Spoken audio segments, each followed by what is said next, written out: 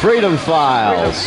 Weekdays. Monday through Friday from 3 to 5 p.m. Central. On American Freedom Radio. Welcome to the show. You're listening to Freedom Files Uncensored on this Wednesday, December 22nd, 2010. I am James Burns along with Jeff, and for the next 2 hours, we be uncensored. Thanks to our friends at Skype. Yeah. First off, fuck you, Skype. Freedom Files Uncensored, brought to you by Skype's Mistakes. Yeah, see, apparently Skype's been down all day. For the record, you said it first. I said it first. I had to break the mold on Freedom Files Uncensored. Now, we're not going to throw F and S bombs all over the place. Nah. But we are only when appropriate. Only when apropos. Apropos. But the reason why we're not live on American Freedom Radio today, well, there's a rebroadcast airing at this moment. It's because of damn dirty Skype. See, that's how we do our show, is via Skype. And because Skype is down, we can't do a live show, but we are doing a show anyways. Woohoo. So not even Skype can stop us from bringing you a live edition of Freedom Files. That's right. But we got a lot of headlines to go over today. Don't forget, join us tomorrow afternoon. Hopefully Skype will be back up, because tomorrow afternoon on American Freedom Radio, we will be joined in the 3 o'clock hour by the one and only Bob Chapman from the internationalforecaster.com.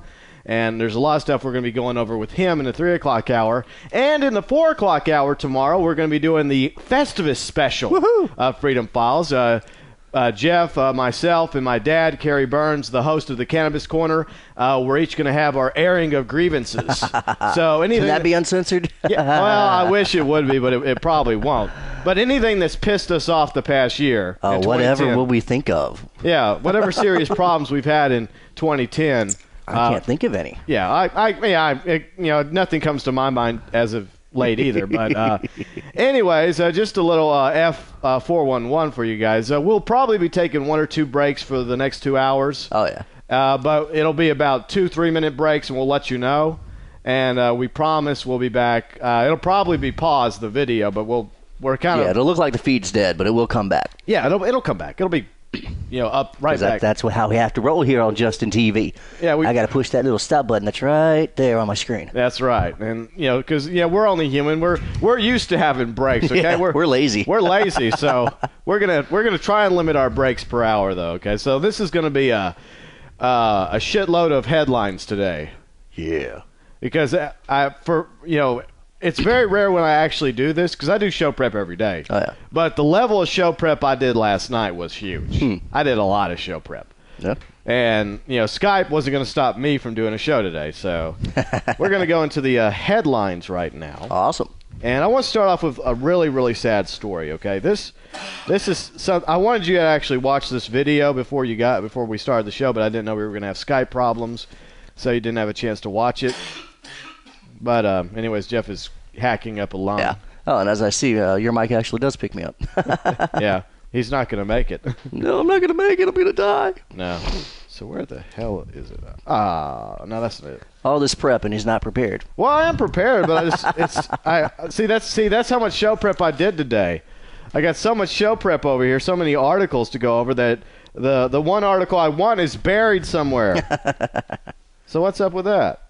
Let's see. Anyways, it's a pretty sad video, okay? It happened in Seattle back in August 30th, all right?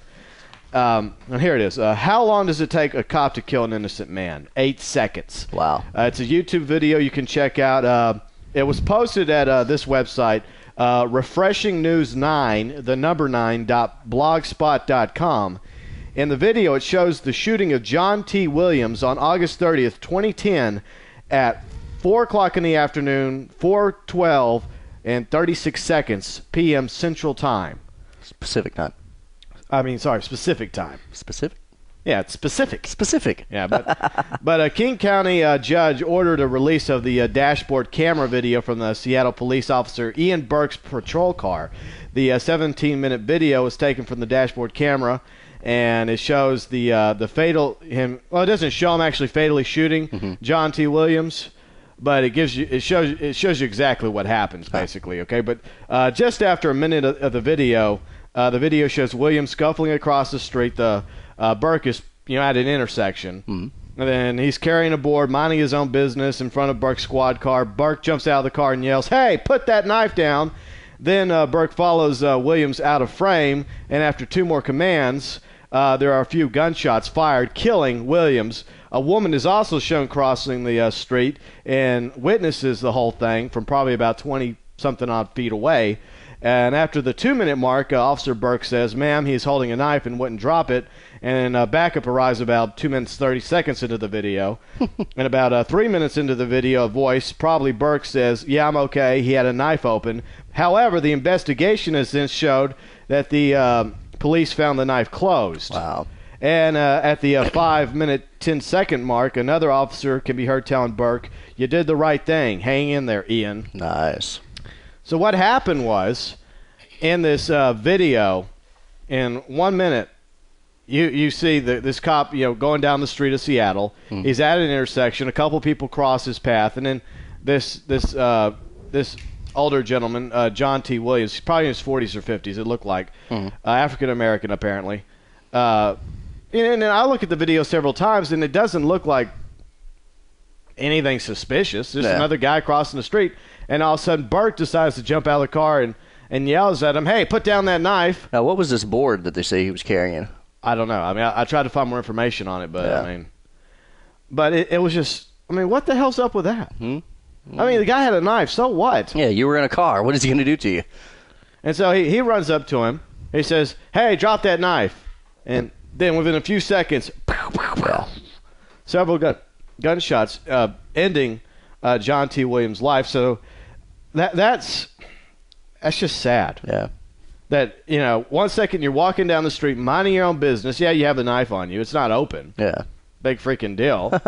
And just because a cop, I guess, is in the mood, or else maybe he served in Iraq or Afghanistan, I don't know. Maybe. He was having some flashbacks, thinking you were an insurgent about to, set off an IED and then just run out and just blew you away. Huh. So I wonder if he's actually going to get away with this. But the question I want to know is, were the flags in Seattle at half staff? I bet not. I bet not. Not unless that cop happened to get cut with that knife. No, nowhere near them. And as you can tell in the investigation, the knife wasn't even open. Yeah. So, the cop was lying. Hell, if he was carrying a board, more than likely the knife was a tool. Yeah. He was doing something. I'm not sure what the board. Could you see the board in the video? It was obvious he was carrying something. Yeah. But I don't know what kind of board it was. It was kind of weird. I don't know. Strange. But last time I checked, it wasn't illegal to walk down the street. Yeah, I'm wondering why this cop popped out and went after him. You never found anything else on it? Any other explanation from the cop? No. Nah, man, we'll keep looking into it. Of course, I didn't hear about this story until I saw the video. And this happened in August 30th, 2010. Oh, wow. Huh. I know, a couple months ago. I'd do some more looking in for it. Yeah. But moving on with headlines, here's another one I want to talk about. Oh, God, I hate this guy. Newt Gingrich blames the nation's problems on unemployed people. Them damn unemployers. This is coming from the Huffington Post. Newt Gingrich, who is currently going back and forth about whether or not he's going to run for president in 2012, said in a political event in South Carolina last week that most Americans' problems can be blamed on the leftist news media, Hollywood tenure academics, overpaid federal workers, and the unemployed people. Quote, unquote, "I'm opposed to giving people money for doing nothing," he told a crowd of 250 cheering GOP activists in a state with 10% unemployment. God. Comparing unemployment benefits to welfare, a system he worked with former President Clinton to overhaul in the mid-'90s, Gingrich asserts that the country spent $134 billion last year on unemployment compensation and got nothing for it. Instead of wasting money, quote-unquote, paying people for doing nothing for 99 cents a week, 99 weeks, he would make job training mandatory for anyone getting an unemployment check. This is coming from the LA Times.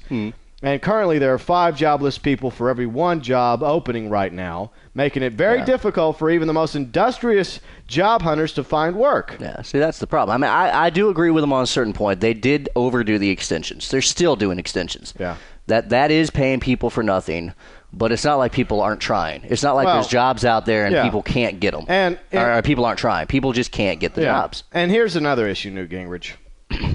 You need to shut the fuck up. Okay, if it wasn't for you, you stupid slimeball neocon piece of trash, passing NAFTA back in the 90s, we would have fucking jobs in this country. That's true. Swear. And that's just the pot calling the kettle black. Yeah. Blaming unemployed people. Yeah. People that don't have jobs. People that would love to have a job right now. Oh, yeah.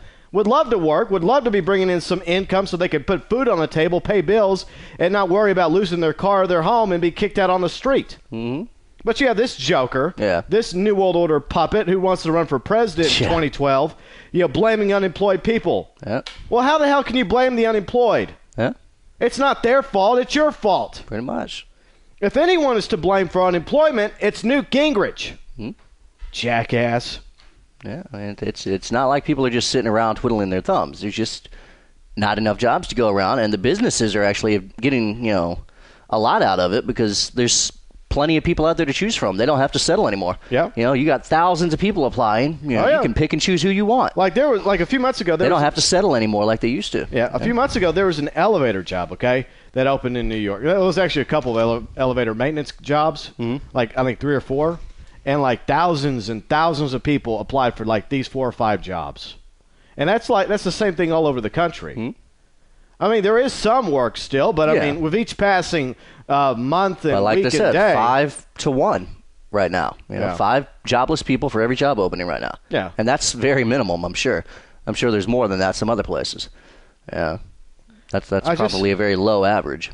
I just don't understand how the hell can you get away with saying what he said in South Carolina? Yeah, I don't get that. Who the hell are these 250 people that are cheering? Apparently, they're working.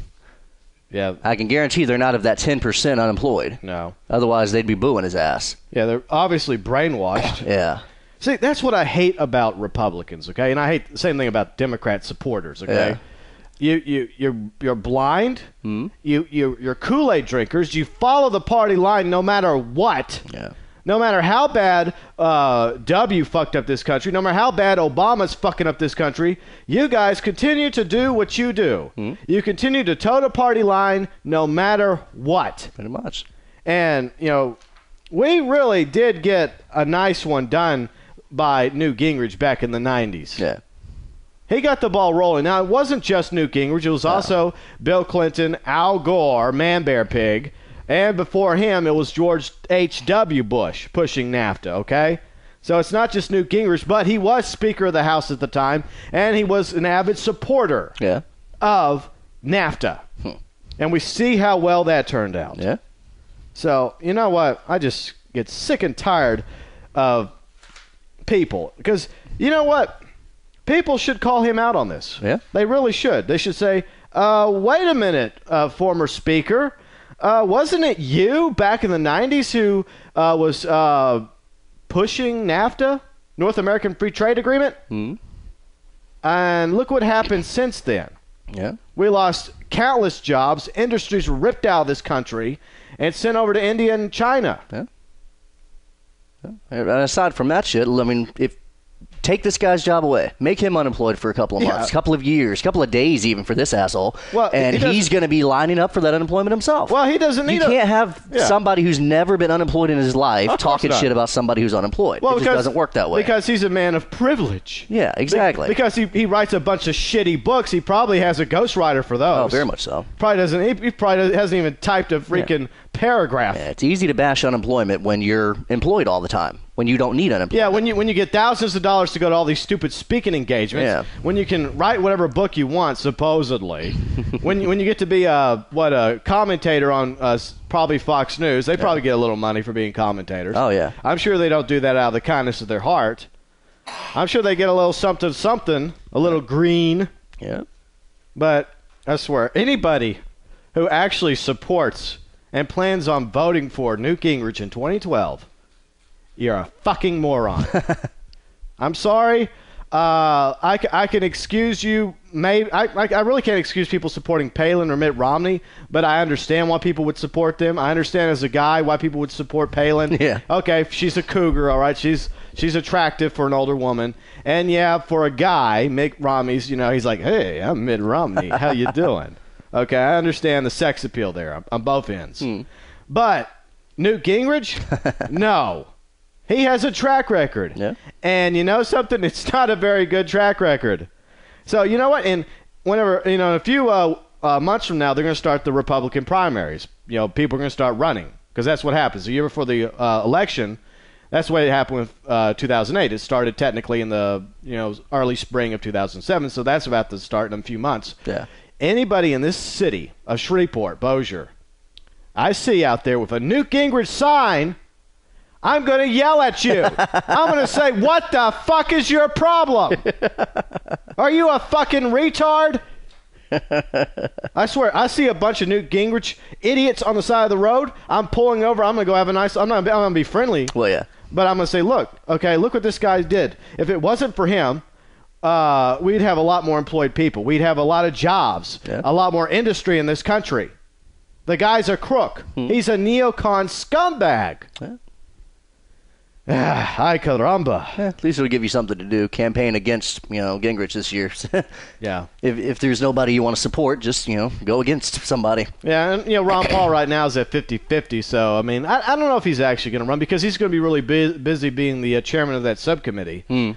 So he's probably going to be focusing a lot on going after the Federal Reserve. Yeah, I don't see him really trying. It wouldn't benefit him to try. He'd lose too much money. And well, I mean, he wouldn't lose money, but it would be a lot of effort, a lot of time, and pretty much a waste. And the fact is, he is 75 years old now. Oh yeah, he is getting older, but he's still in great shape for a guy in his 70s. Yeah.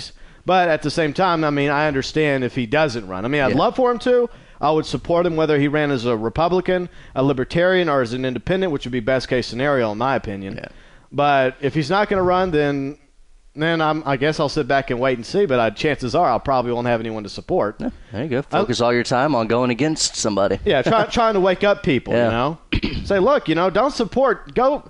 I mean, I would like to have a real conservative nominated by the Republicans, but I know that's not going to happen. I don't know if it's ever really happened maybe the last real conservative Republican was probably maybe Eisenhower, but I mean, that was a long time ago. And technically, he was kind of progressive in a way. I mean, the interstate system got pushed under him. I mean, he did a lot of things, but he was doing some good stuff. He built the roads.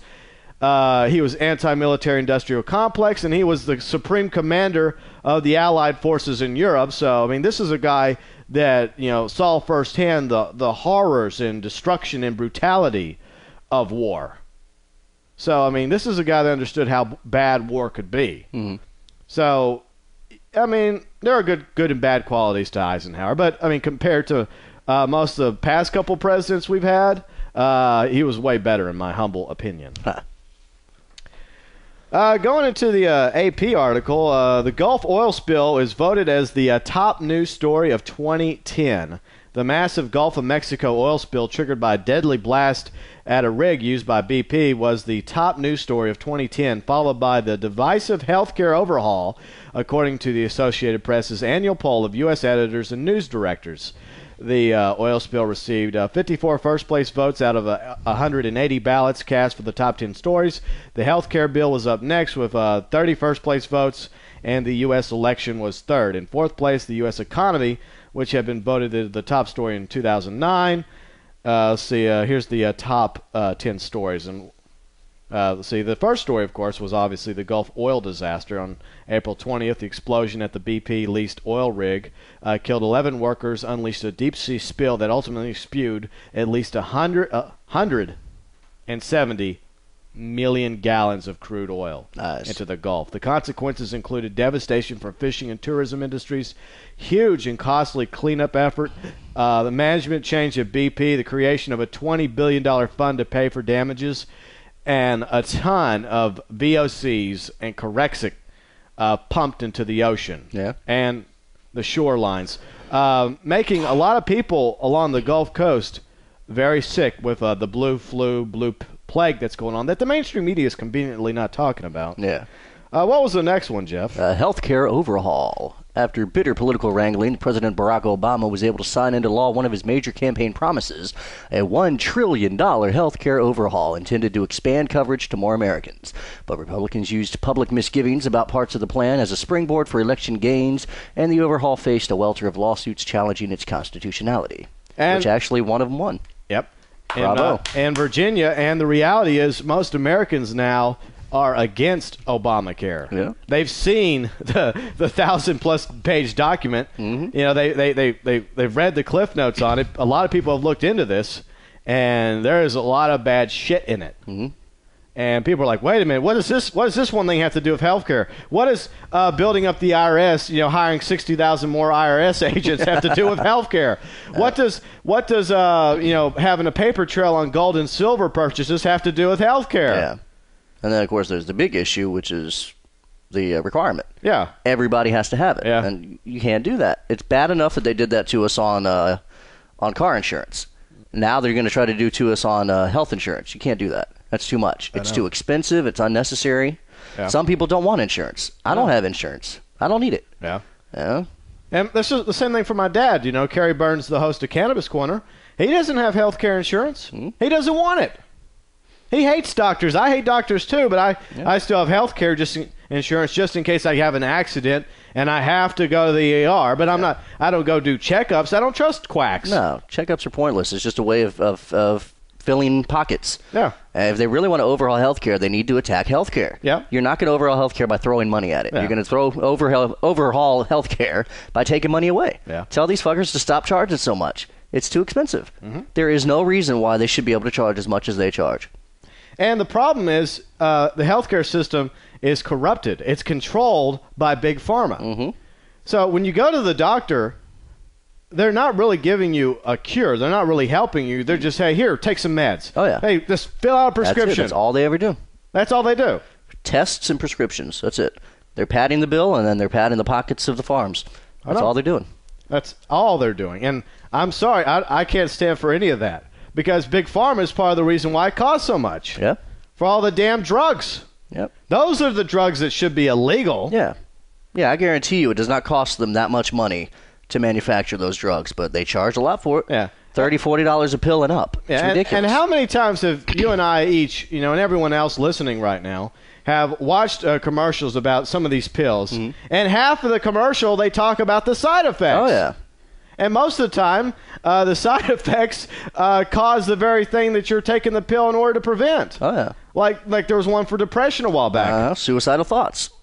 Okay. Yeah. How do you know? How do you know it's the drug causing that? Or it may be just that the drug isn't working. Yeah. I know, but so I'm depressed, okay? I have suicidal thoughts. I go to the doctor. He gives me this medicine. However, the medicine causes me to have any more suicidal thoughts. How is that helping me? Yeah. I don't understand. All right, the next top story for 2020. 2020, that's right.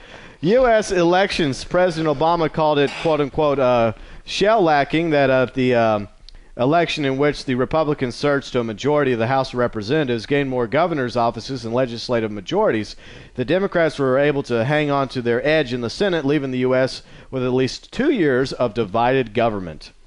Because of the two parties. You get rid of the parties, no more division. Well, that's an illusion, though. It is true. The division is the illusion. It's a two-party puppet show. Now, there are some within each party that hold on to their certain beliefs. Yeah. There are good Democrats like there are good Republicans, not many of each.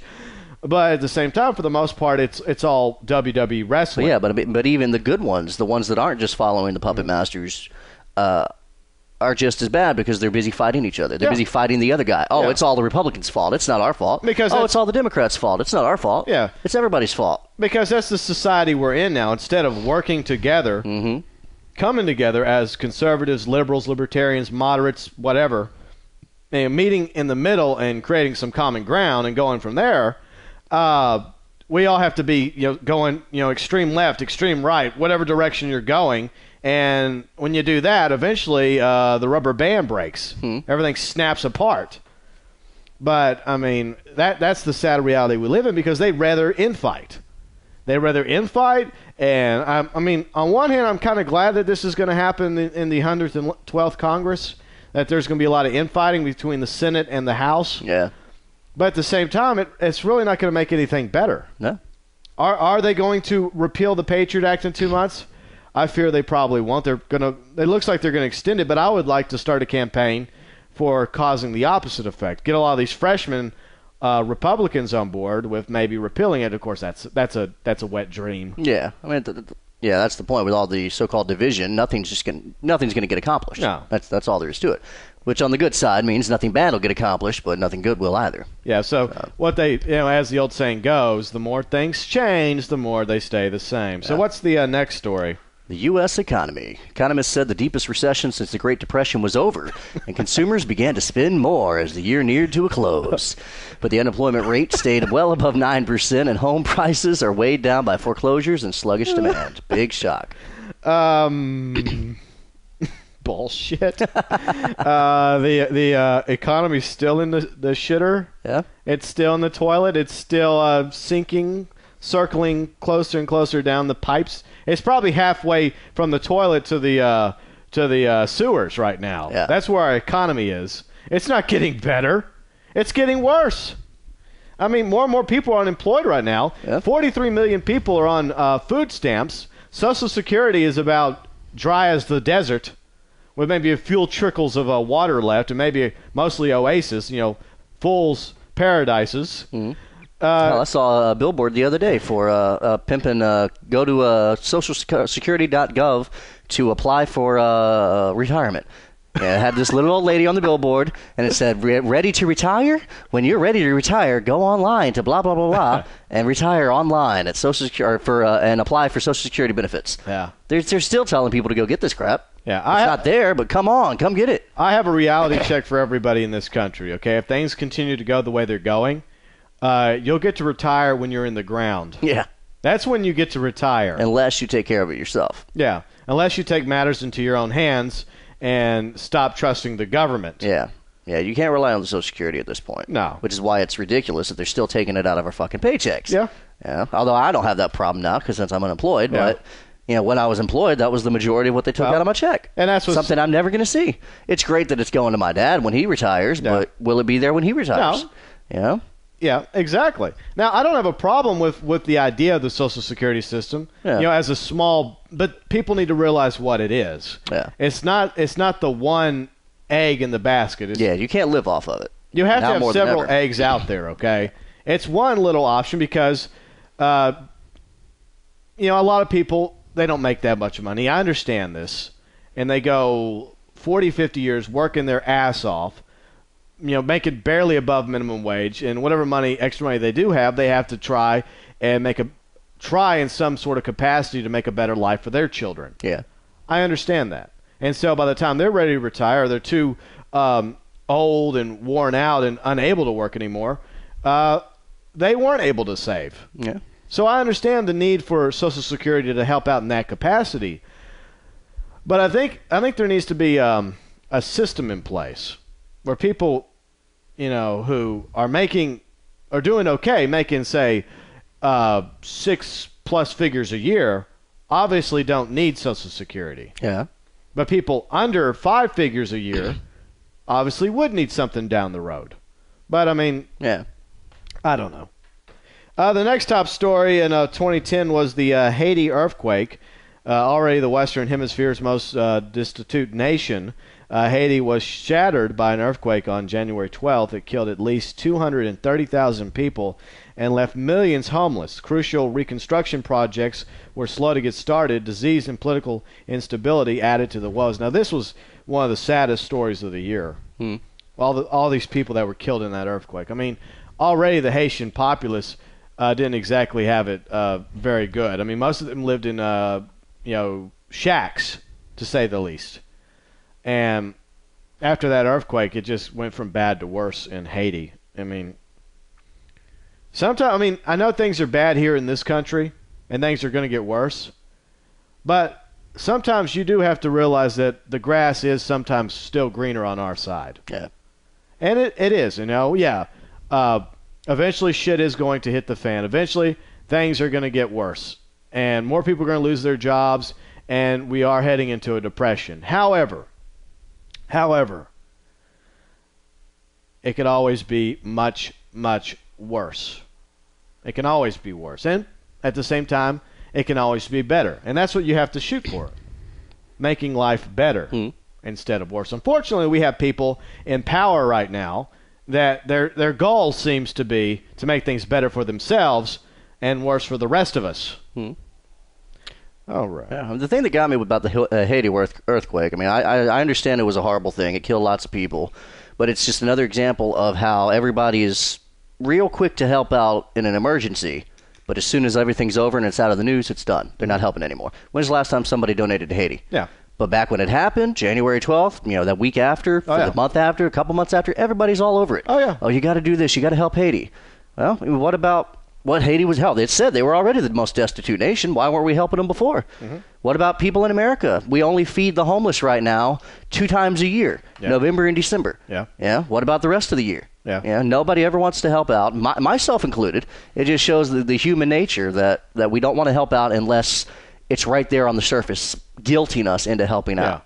And we could be helping every day, but we're not. A lot of Haiti's problems is their own problems. They've always had a corrupt government, and they've always had bad leaders, and basically a banana republic at best. So they have really suffered by the people that they've elected. So in a way, the Haitians are responsible for the way things were in their country. But at the same time, we have our own problems here. Yeah. Yet we go around spending billions and trillions of dollars policing the world, invading countries, telling other people how to live their lives, while at the same time we have people starving in the streets of America, living in tent cities. The federal government signed plenty of checks over to Haiti for the earthquake repair. That's another problem with the American culture, is that we have this arrogance that we're still the greatest in the world, and that there's nothing wrong with us. So we're not going to help anything. If we help out the local homeless people, it admits that we have a problem. It admits that we're not perfect. Yeah. So we ignore that and we help out people in other countries because that makes us feel good about ourselves. Yeah. No, I don't have a problem from an individual base. You making the decision to help somebody, whether it's somebody in your own town or somebody across the country or even across the planet. If that's your choice, if you have the money to do it, do it, okay? But I have a problem when you have our president signing over hundreds of millions of dollars to other countries without the consent of the people or Congress. Yeah. I mean, where did he get the money from? I guarantee that had to have been on loan from some other country. Yeah, well, we don't have any money left. Yeah, I mean, exactly. Yeah. Exactly. He wrote a hot check to a country that was in need, temporarily right now, and he's been ignoring the rest of the country. Yeah. Yeah. He's been ignoring all the other countries out there. I mean, it's all fine, and it sounds like I'm a complete asshole for saying don't donate to these people, and that's not what I'm saying. The point is, everybody wants to donate at the time when it's in the media, when it's cool to donate. Because it's the cool, it's a fad. It's the fad, exactly. Yeah. It's become, compassion has become a fad, and that's just, it's sad. And I agree, it shouldn't be that way. I mean, I'm all for charity, but it should not be done by governments. Yeah. Because governments have an issue of having strings. We're going to help you out. Yeah. But, down the road in the UN, when we want to do a little something, or we want to put a base in your country, you just remember that couple $100 billion we gave you. Oh, yeah, I guarantee Haiti's going to be part of, America. So it's like soon. Trusting the government is very similar to trusting the mob when it comes to money. Yeah. Okay? Yeah, sure, I'll help you out, guy. I'll give you a couple $1,000.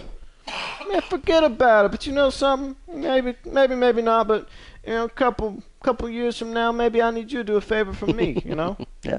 That's the way I see the government, and I agree. It is a fad. Yeah. Like Katrina was a fad. Yeah. Nobody cared about it. Nobody cares about them today. But when Katrina hit, everybody was all about let's save them. And Louisiana's still suffering from that. Okay.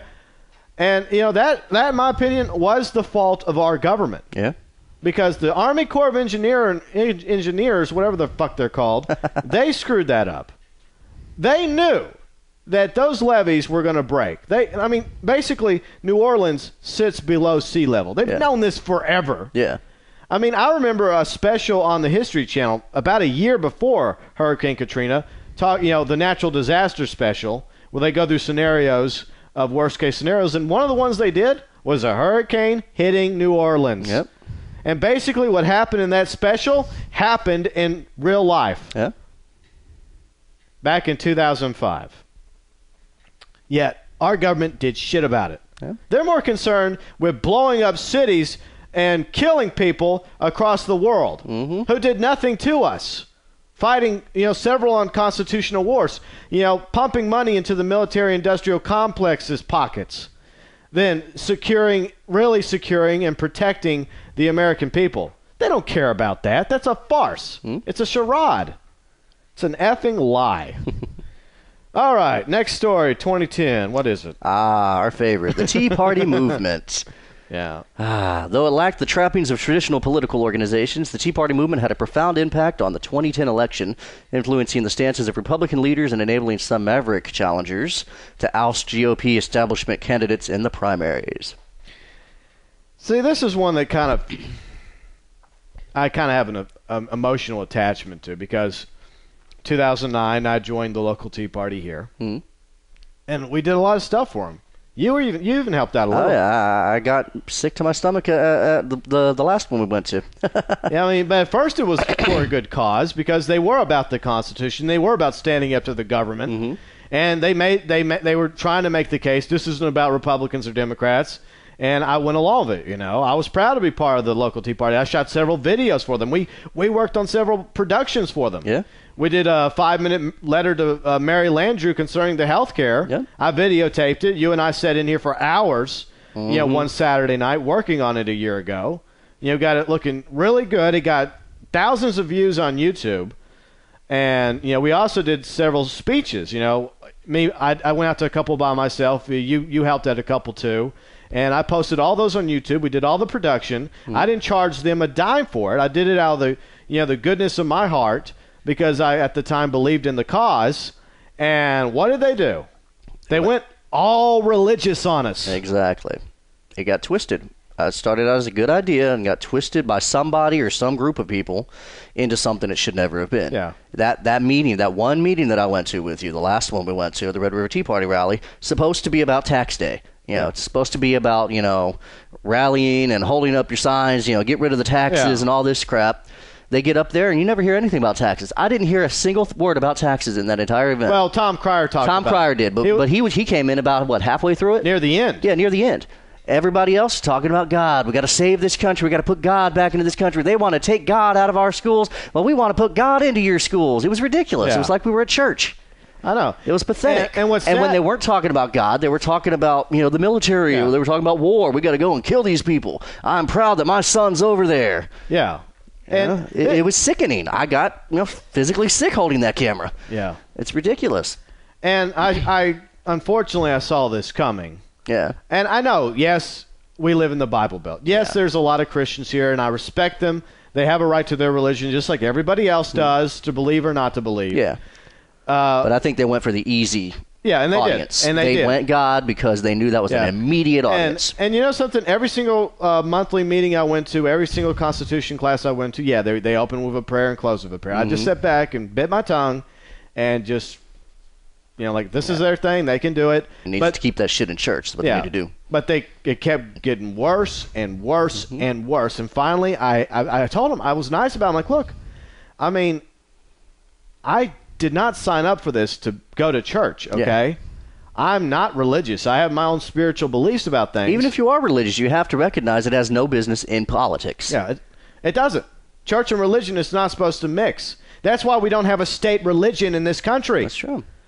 Look at all the countries that do. Look at all the countries that are very driven by religion. England has a state religion, the Church of England, the Anglican Church. Mexico, it's the Catholic Church, just like in the Philippines. And look to the other extremes. You got these so-called terrorists down there in the Middle East. Yeah. Their official god is Allah. Or whatever the hell. Yeah, well, Muslims in general. Yeah, most of them are not terrorists. But this is a country that's very much run by their religion. Several countries in the Middle East. Yeah. They all are Muslim countries, and they have a right to that. They do, but they shouldn't be run by their religion. The big difference here is this country is not supposed to be like that. No. I don't care. You can say this is a Christian country till you're blue in the face. It's not. If it was a Christian country, we'd have a Christian American church. As I'm sure they're pushing for it. The founders did not want it that way. In fact, a lot of them were deists. Yeah. Some of them were actually atheists. Yeah. A couple of them were Christian, okay, I'll give you that. Yeah. But not all of them. No. Ben Franklin wasn't. It's just nuts. No, your religion should have nothing to do with your government, period. Yeah. It has nothing to do with anything but your religion. That's all it is. It's a religion. Yeah. And sadly, at the end of it all, in my opinion, the Tea Party has, at the best, fractioned into 2/10 the Palinites, who are a bunch of neocon-teocons, and the smaller faction, which are the Ron Paul supporters. Yeah, I mean, that is the saddest part. And I think that was intentional. I think the Republicans came in and said, we're taking over. Yeah. These guys are hurting us. Yeah. And that was the perfect way. You take over and you turn it into something that nobody wants to follow. Mm-hmm. Yeah. Now, as far as Palin goes, I don't think we really have much worry about her. She's got that damn reality show going now. She's losing every bit of credibility she ever had by being on a reality show. You can't do that. You can't show people your life in a reality show and expect anyone to take you seriously. Yeah, I think she killed her career by doing that. Yeah, well, I mean, which is a good thing. I think she's done that over and over again. Yeah. But you know what's funny? That's just taking it too far. I saw a photo from her interview the other night. Who was it? Was it with Ann Curry or something? Could have been. Anyways, it's in her living room, okay? And they're commenting about the caribou she killed. And so she does, huh? Yeah. And you know what caribou are, right? Yeah, they're reindeer. Yeah. Well, they're... Well, I mean... Reindeer. That's what we actually did. I looked it up earlier today for some reason. My wife didn't know the reindeer were real. We were watching something and it had a reindeer in it. Yeah. And, she'd made some comment. I said, well, reindeer actually are real. I've seen them. Yeah. And I looked it up and it said that they were caribou. Yeah. That's the actual class they're in. Yeah. And then I started looking into it and found they were from Alaska. My wife actually made the comment, you let Sarah Palin shoot a reindeer on one of her reality show specials and see how quickly her ratings drop. Yeah. And now, apparently she did shoot a reindeer. I believe it was a caribou, so... I mean, I personally, as a hunter, I don't have a problem with her doing this. Yeah. But it's hypocritical when she says, I don't hunt or shoot for sport. When you have, a bear hide behind you. Yeah. And they make this in the caption, the comment. How can you say this one thing when you have a bear hide on the floor with the bear head? Maybe she ate the bear. And just used the hide. Yeah, she had some bear burgers and bear steaks. I've hunt white-tailed deer down in Texas, but I ate the meat. Mm-hmm. I didn't just when I was a kid. Okay, I shot varmints. Okay, I shot squirrels and possums, armadillos, jackrabbits. Okay, I shot them for sport when I was a kid. All right, I'm not proud of it, but I did it. Yeah. But now whenever I kill something, it's for it's pest control around my house. If there's some sort of, most of the time, I won't even kill a spider. If it's a big spider, I try to catch it and I let it outside. Now, if it's a roach, I'm smashing it. But for the most part, I mean, I don't kill. Yeah. Okay. I mean, if a mosquito lands on me, whack, I'm going to take it out. All right. That's just the way it is. Or if I have a fly buzzing around my house, it's done. But I only kill for that reason. I would kill to defend myself. Yeah. Or any of my friends, family, or loved ones, or I would kill if I was hungry. Yeah. You're right. She definitely did not eat a bear. Yeah. You can't have a bearskin rug and say that you don't kill for sport. Yeah. Well, and in her defense, maybe she didn't enjoy the sport. She just wanted that rug real bad. I don't know. And, we don't know that she's the one that actually killed the bear. No. But I'm sorry. I have a serious problem with people killing animals that there aren't many left. Yeah. I mean, bears... Is there really a reason to kill a bear or a lion? There's not. Or Unless a tiger? It's walking through your neighborhood trying to kill your kids. Leave them alone. I mean, for the most part, bears. I mean, the people that get killed by bears are usually the ones who are out there in the wilderness asking for it. Yeah. I mean, like that couple that was doing that documentary about living with grizzlies or something. Mm-hmm. They did it for a couple of years, and ultimately they ended up being their tent got attacked and they got killed by a grizzly bear. Sorry. Yeah. You put yourself there, you're going to do it. You're going to die. Yeah, that's what it comes down to. Exactly. I mean, these are dangerous animals, okay? Very dangerous. And if you want to put yourself out there, that's fine. Mm-hmm. But you have to be man enough or woman enough, adult enough, to accept responsibility for your actions. Yeah, but I'm sure people rallied around, we got to kill the grizzlies. They killed those people. No. And that's what I don't like, okay? Anytime... Say a mountain lion, you hear a mountain lion kill a jogger in a park out in the west or somewhere. Mm-hmm. They have to go and hunt down the cougar. Yeah. Or a shark. I'm sorry. Yeah. You're swimming around in their land. You're walking around on their land. What about all the times one of us goes and kills a cougar or a shark for no reason, just to do it? Yeah. Do we deserve to die? No. It is what it is. Yeah. Now, when it comes to one human killing another human, that's when you have to... Yeah. Or when you're if you're in self-defense, fine. Yeah. But if you're, a cold-blooded killer, you need to be punished for that. Yeah. But, I mean, just to go out and kill a cougar for no damn reason. I mean, yeah, if there's one charging towards you. Coming right for us. Yeah, if it's coming right for us, or yeah, fine, okay. But there's better ways, all right? I mean, and it's just sad because there isn't many apex predators left in the wild, okay? They're still out there, but we've killed so many of them over the past centuries. And a lot of them have been killed, not in defense, but for sport, for trophies and whatnot.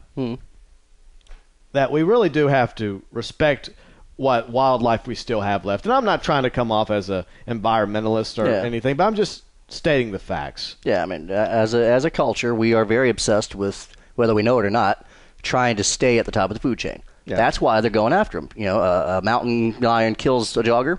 Yeah. They're not killing it because, it got the taste for blood. Maybe it'll do it again. It always has the taste for blood. They're doing it basically to get revenge. And they really think these animals think that? The animals will learn a lesson from that. I mean, it's a ridiculous primal urge to stay the alpha, to stay the top of the food chain. A lot of people don't even think about, they don't even bother to think, well, why did the cougar kill that jogger? Yeah. Maybe the jogger was jogging through its territory. Yeah. Maybe she had a couple of cubs nearby and she felt threatened by that human. Yeah. Or maybe she was starving to death and, we've killed so many other animals and, torn up most of her forest where she can't, survive on anything in any rodents or whatever she normally... Yeah, why do you think they're coming so close to residential areas? They got no choice. Yeah. There's too many residential areas. I know. So, I mean, it's just... I'm all for eating a burger. I'm a meat guy. Yeah. And I don't have a problem hunting deer, but when you go hunt, you should hunt for things that you're actually going to gobble down. Yeah. Don't be like the Don't waste it. Don't be like the assholes back in the 1800s that went out into the West killing buffaloes just for their hides. Yeah. That's fucked up. Kill an elephant and cut off the tusks and leave the body to rot. Yeah, that's bullshit. Yeah. I fucking hate it whenever I see that shit. Yeah. And I'm a hunter. Yeah. But they have no real respect for the animal. Yeah. None whatsoever. Yeah. I mean, the Native Americans, they killed buffalo too, but they were smart. Yeah. They used the hide, they used the meat, they used they used the bones, they used the guts, they used everything. I mean, there's nothing wrong with eating animals, okay? There's nothing wrong with killing animals. We are omnivores. Yeah. We're supposed to have meat and plant in our diet. That's just the way it is. Now, I respect vegetarians and vegans. They have a right to eat the way they do, but they shouldn't impose their will upon the rest of us. Yeah. But at the same time, I'm not out for just killing for sport anymore, like I was when I was a kid. I really wasn't in it for sport anyways. Yeah. I just did it just to do it. The next top 10 story of 2010 was the Chilean mine rescue in a year of disasters and squabbles. This was a miraculous feel-good story trapped nearly half a mile underground for 69 days after an August 5th mine collapse. 33 Chilean miners were freed one by one. An entranced global audience watched on television. So they were entranced about this story. I didn't really pay it much mind. I didn't follow it much either. Yeah, I mean, I'm glad they got rescued because most of the times... I'm wondering why it took 69 days to get these guys. They were down. They were half a mile down. Yeah. So that's an awful lot. I guess they had to re-drill to drill another entrance. And the problem was you had with the way geology is. I mean, you have to be careful where you're drilling, or else you may kill them. Yeah. So they had to find the right spot to drill into that's not going to cause another collapse underground. Did everybody survive? It looks, I guess. Well, see, that's the thing it doesn't specify in here, but at least 33 made it out. Yeah, and that's very rare. Most of the time, nobody survives. Yeah, I was very shocked after when I first saw the story. Oh, they've been down there that long. They're dead. There's no way they're still alive. I do. I would prefer having feel-good stories in the headlines. Oh yeah. But most of the time, most of the crap we talk about sucks ass. Yeah. Let's see, what was next? Speaking of sucking ass, Iraq. The U.S. forces formally ended their combat role and looked ahead to planned withdrawal, while Iraqis endured months of bitter political haggling after an election that failed to heal Sunni Shiite divisions. It's just an unconstitutional war. They had nothing to do with 9/11. No. Saddam Hussein was a secular dictator. Yeah, he was mean, a brutal asshole to his people, but we have countless dictators around the world. Plus, at one time, he was our best buddy against the Iranians, all right? And I think this was a blood feud, plain and simple. The Bushes, Baby Bush wanted to do something for Papa Bush. Oh, I'm going to get that guy that, he was so hardcore after. Yeah, and the irony is the original name for the operation was Operation Iraqi Liberation, which spells out oil. But, of course, that's a good one. Of course, people caught on really quick, and then they changed it to Operation Iraqi Freedom. Yeah, oil interests. That's all they're looking for. Yeah, it was about oil There probably was a little grudge there. Yeah. And it was about the military-industrial complex. And smoke and mirrors. Yeah. No. Oh, we can't find this guy, or we haven't convinced you yet that we've stopped the terrorists, so we need to tell you, oh, they moved over here. Let's go after these guys, just like they've moved them again. Yeah. Yeah. The ninth big story of the year was WikiLeaks first came online postings of a huge batch of U.S. military documents from Iraq and Afghanistan. Then WikiLeaks started releasing a cache of classified State Department diplomatic cables, creating embarrassment for Washington and its dealings with other nations. And you don't want to be embarrassed. Don't do anything embarrassing. Yeah. And I hate this. They're getting onto this guy for putting out what was mostly declassified. They say it was classified, but a lot of it's ancient stuff. It was probably declassified anyway. Mm-hmm. Public knowledge. This guy just did the homework and found it. And it's all about embarrassment. Oh, it makes us look bad in these other nations. Yeah. Well, most of this crap we shouldn't be doing in the first place. I know. Yeah, you shouldn't be giving these diplomatic coupons to all these people, letting them do whatever the hell they want. Exactly. Oh, you're in our country, so we're going to let you get away with whatever you want. You can go rape that prostitute and kill her, and we'll cover it up for you. Yeah, it's okay to bomb cities and blow up people with drones. That's fine. Yeah. But don't you dare release this information, or else we're going to call you a traitor and we're going to hunt you down, even though you're not an American. Yeah. That was so fucking funny. All these neocons on TV saying, he's a traitor. You dipstick. He's from Australia. How the fuck can he be a traitor to the United States when he's not even an American citizen? Nice. If anything, you neocons are the real traitors. It just goes to show the mindset people have that anything on the internet is located from wherever they're watching it. Yeah. You know, oh, I live in Shreveport, so this must be an American site that I'm on. Yeah. You know, the internet's everywhere. I know. Just because it's on the internet doesn't mean that this guy's an American citizen. And for that reason alone, the FCC has no authority to do what they're going to do with the internet regulation. Yeah.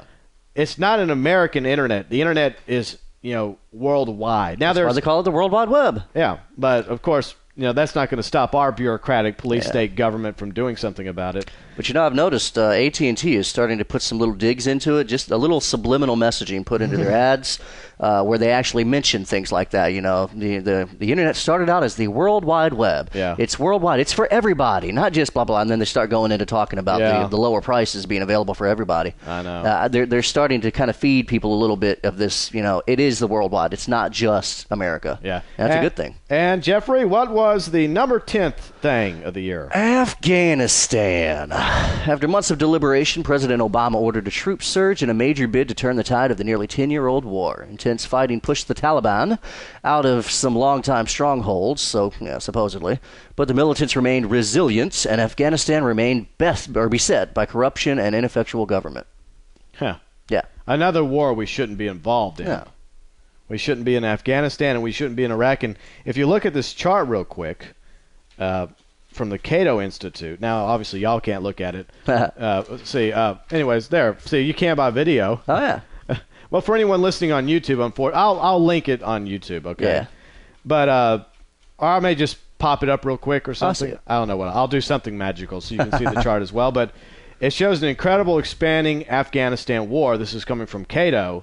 The chart dramatizes something that most Americans don't realize, the tripling of U.S. troops in Afghanistan by Barack Obama. Ha! Lovely. Like, already, let's see, he took office in 2009. Troops were under 40,000, okay? Mm-hmm. Going into 2011, troops are right under 100,000. Yep. So he's sent nearly at least 60,000 troops into Afghanistan. And he hasn't hidden it. I remember that news. Those news stories. We're going to send more troops. We're going to send more troops. We're going to do a surge. Yeah.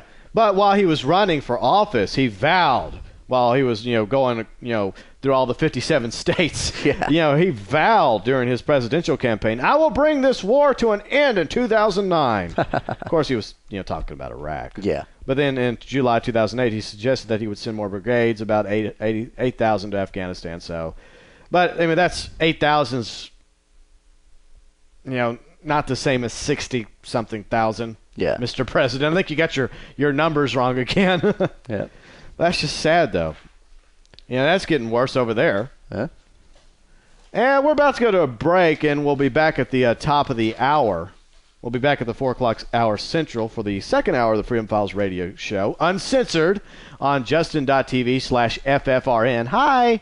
You'll also be able to listen to this on our YouTube channel. We'll be back tomorrow afternoon on American Freedom Radio if Skype is up. And during the 3 o'clock hour, we'll be joined by Bob Chapman, theinternationalforecaster.com. But the final thing I'd like to talk about in the final minute is the 2010 word of the year from AP is austerity. Austerity, the 14th century noun defined as, quote-unquote, the quality or state of being austere and enforced our extreme economy. Set off enough searches that Merriam-Webster named it the word of the year for 2010. The dictionary editors announced this past Monday. Wow. Don't you love the way they define words in the dictionary? Yeah. Austerity is the quality or state of being austere. Okay, let me look up austere. In other words, shitty. So shitty was technically the word of the year. It's only going to get worse in 2011. All right, we'll be back in about 5 minutes for another hour of the Freedom Files radio show, Uncensored. Freedom Files. Weekdays. Monday through Friday from 3 to 5 p.m. Central. On American Freedom Radio. Embarking on the second hour of the Freedom Files Uncensored radio show this afternoon. Woo! Broadcasting live on justin.tv/FFRN. We'll be back live tomorrow afternoon on AmericanFreedomRadio.com, 3 to 5 p.m. Central. We weren't able to do it live today because of Skype. Skype fucked us over. You know what I'm noticing? What? You're taking a lot more advantage of the uncensoredness than I am. I am. Does that mean that you bite your tongue a lot more on the regular show, or that you're taking more advantage right now? I bite my tongue a lot more. Okay, so because see, anybody who's listening to the show knows I'm the gung ho anti-censorship thing. Yeah. You know, they're all words. I don't give a shit what they are. You've been cussing too, but you not much though. I mean, if we did a tally here, you would be much more advanced than me. I'm winning the cuss fest this afternoon. Yeah, you're winning the cuss fest. Yeah, you're way up there. You know what you're up there at the George Carlin level. I'm just down here. In the words of the dude. No, I'm George Carlin. You're up here at Richard Pryor's level. In the words of the dude. The dude? Fucking A, man. Oh. I'm a big Lebowski fan. Oh, okay. That's a great movie. In my opinion, that's the best Coen Brothers movie there is. And it's, everyone else talks about Fargo or No Country for Old Men. I really didn't care for either. I've never seen any of those movies. Okay. But if there's one of the three, I would recommend Big Lebowski. It's dark humor. It's funny as hell. What's that about? Well, see, the dude, which is played by Jeff Bridges, he's like a bowler. Oh, the bowling one. Okay. Yeah. It has him, John Goodman, Julianne Moore in it.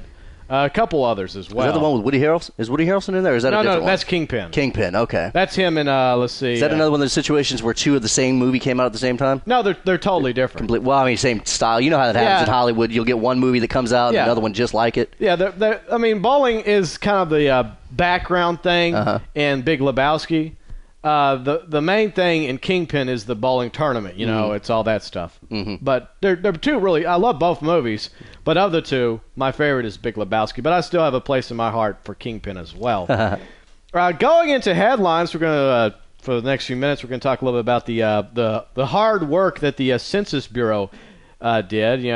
Because they harassed us for a couple weeks back in April, remember? Yeah. Fortunately, that helped employ your missus for a little bit. And countless millions other Americans who didn't have anywhere else to go work. Yeah. Oh, and they used that. They used the hell out of that to make it look like they still had some jobs. See, look at all these jobs that are available. Never mind that they're temporary jobs. I remember reading that shit. Oh, yeah. Oh, my God. How gullible do you think the American people are? Yep. I swear. But anyways, the census shows slowing U.S. growth, and it brings forth GOP gains, according to the AP. The Republican-leaning states will gain at least half a dozen House seats thanks to the 2010 census, which found the nation's population growing more slowly than in the past decades, but still shifting to the south and west. The Census Bureau announced yesterday that the nation's population on April 1st was at 308,745,535. So about 309 million people, plus the 12 or so million illegals. It was up from 281.4 million a decade ago. So it's been That's a nice little jump from 281 million to about 309 million over a decade. A lot of people been having kids out there. A lot of fucking going on. A lot of fucking. The growth rate for the past decade was 9.7%, the lowest since the Great Depression. The nation's population grew by 13.2% from 1990 to 2000. Michigan was the only state to lose population during the past decade, and Nevada, with a 35% increase, is the fastest growing state. Naturally, well, Michigan is hurting because they used to be where the auto industry was in this country. I mean, it's basically a ghost town now in Detroit. I mean, there's nothing left. I think we have some more numbers about Detroit coming up in just a little bit. But following each once-a-decade census, the nation must appropriate the House's 435 districts to make them roughly equal in population. With each state getting at least one seat, Texas will gain 4 new House seats. Florida will get 2, gaining 1 each in Arizona, Georgia, Nevada, South Carolina, Utah, and Washington. Ohio and New York will lose 2 House seats each. Losing 1 House seat will be Illinois, Iowa, Louisiana, Massachusetts, Michigan, Missouri, New Jersey, and Pennsylvania. Each of them will be losing a House seat. And basically, we'll talk more about that in a minute, about our situation here in Louisiana. But Florida will now have as many U.S. House members as New York, 27. California will still have 53 seats, and Texas will climb to 35 seats. States losing political clout may have little recourse to challenge the census numbers. Still, census officials were bracing for a possibility of lawsuits seeking to revise 2010 findings. North Carolina just missed picking up the last House seat, falling short by roughly 15,000 people. The release of states' proper numbers, the first set of numbers from the 2010 census, beginning in February, the Census Bureau will release population and race breakdowns to neighborhood levels for states to withdraw congressional boundaries. Louisiana, Virginia, New Jersey, and Mississippi will be among the first states to receive their redistricting. And late February, the 2010 census results are used to distribute more than $400 billion in annual federal aid and will change each state's electoral college votes beginning in the 2012 presidential election. So that screws over Louisiana. Yeah. And more on our state, the Pelican State, Louisiana to lose a congressional seat. This is coming from the AP as well. Louisiana is losing one of its congressional seats. New census data was released today showing that the state's congressional delegation will shrink from 7 to 6 House seats in the 2012 elections. That's because Louisiana's population hasn't grown as quickly as other states. The state has 4.5 million people and grew by only 1.4% over the last decade compared to a national growth rate of 9.7%. State leaders have heard predictions for years that Louisiana would lose a congressional seat, and state lawmakers will decide how to redraw the congressional maps. You know what I say with that? What? One less politician. One less Congress critter. One less critter. I love that. And when you actually break down the math on the losses and the gains, we're gaining 3 overall in the country. The whole country's getting 3 brand new Congress critters. No, it stays the same. No, that. Are you sure? Uh-huh.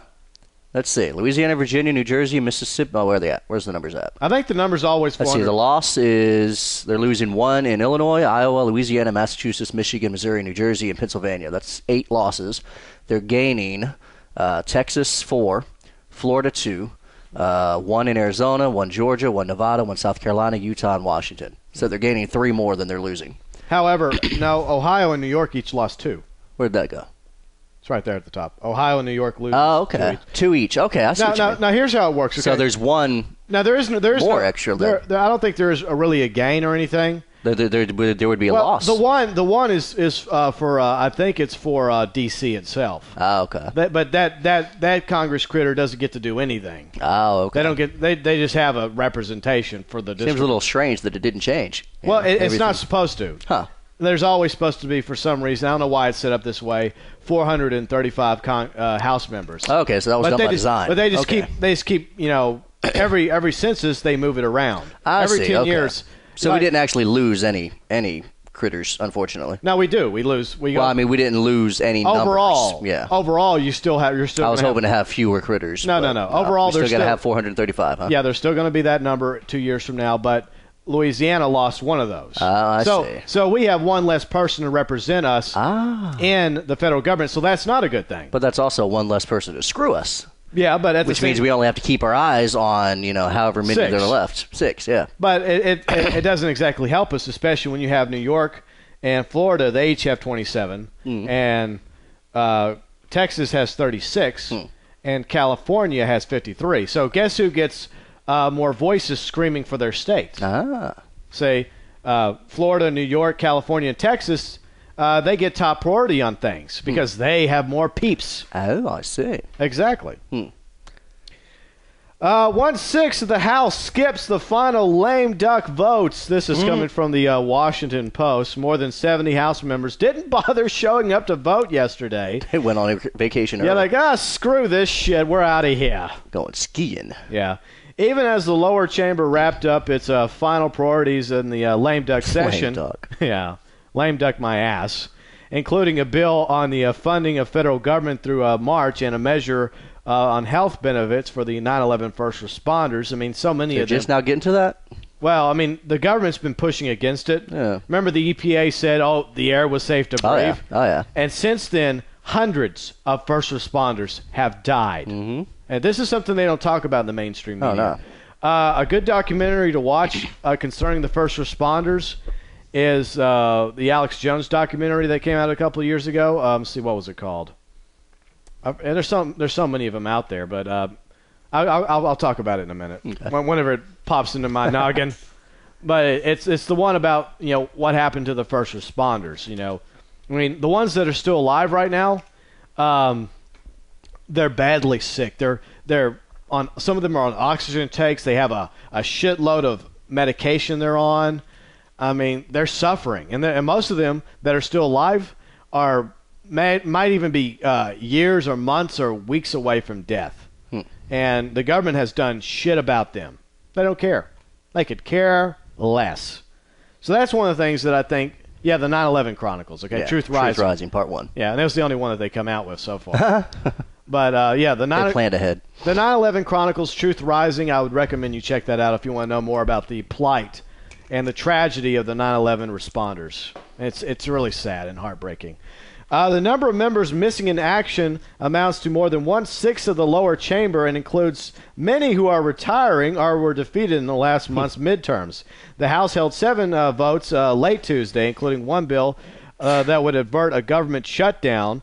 More than 80 members were missing from votes held early Tuesday afternoon. 73 were not present to vote for the food safety bill. One member, Representative Stephen Kagan, attempted to vote on the food safety bill, but his vote was not recorded due to an error, according to the spokesperson. Kagan later recorded his intent with the clerk of the House, and 75 were missing for the vote on continued funding for federal government. So as long as it's not a lame duck Congress, it's a hurry the hell up and get a lot of bad shit done Congress before our time's up.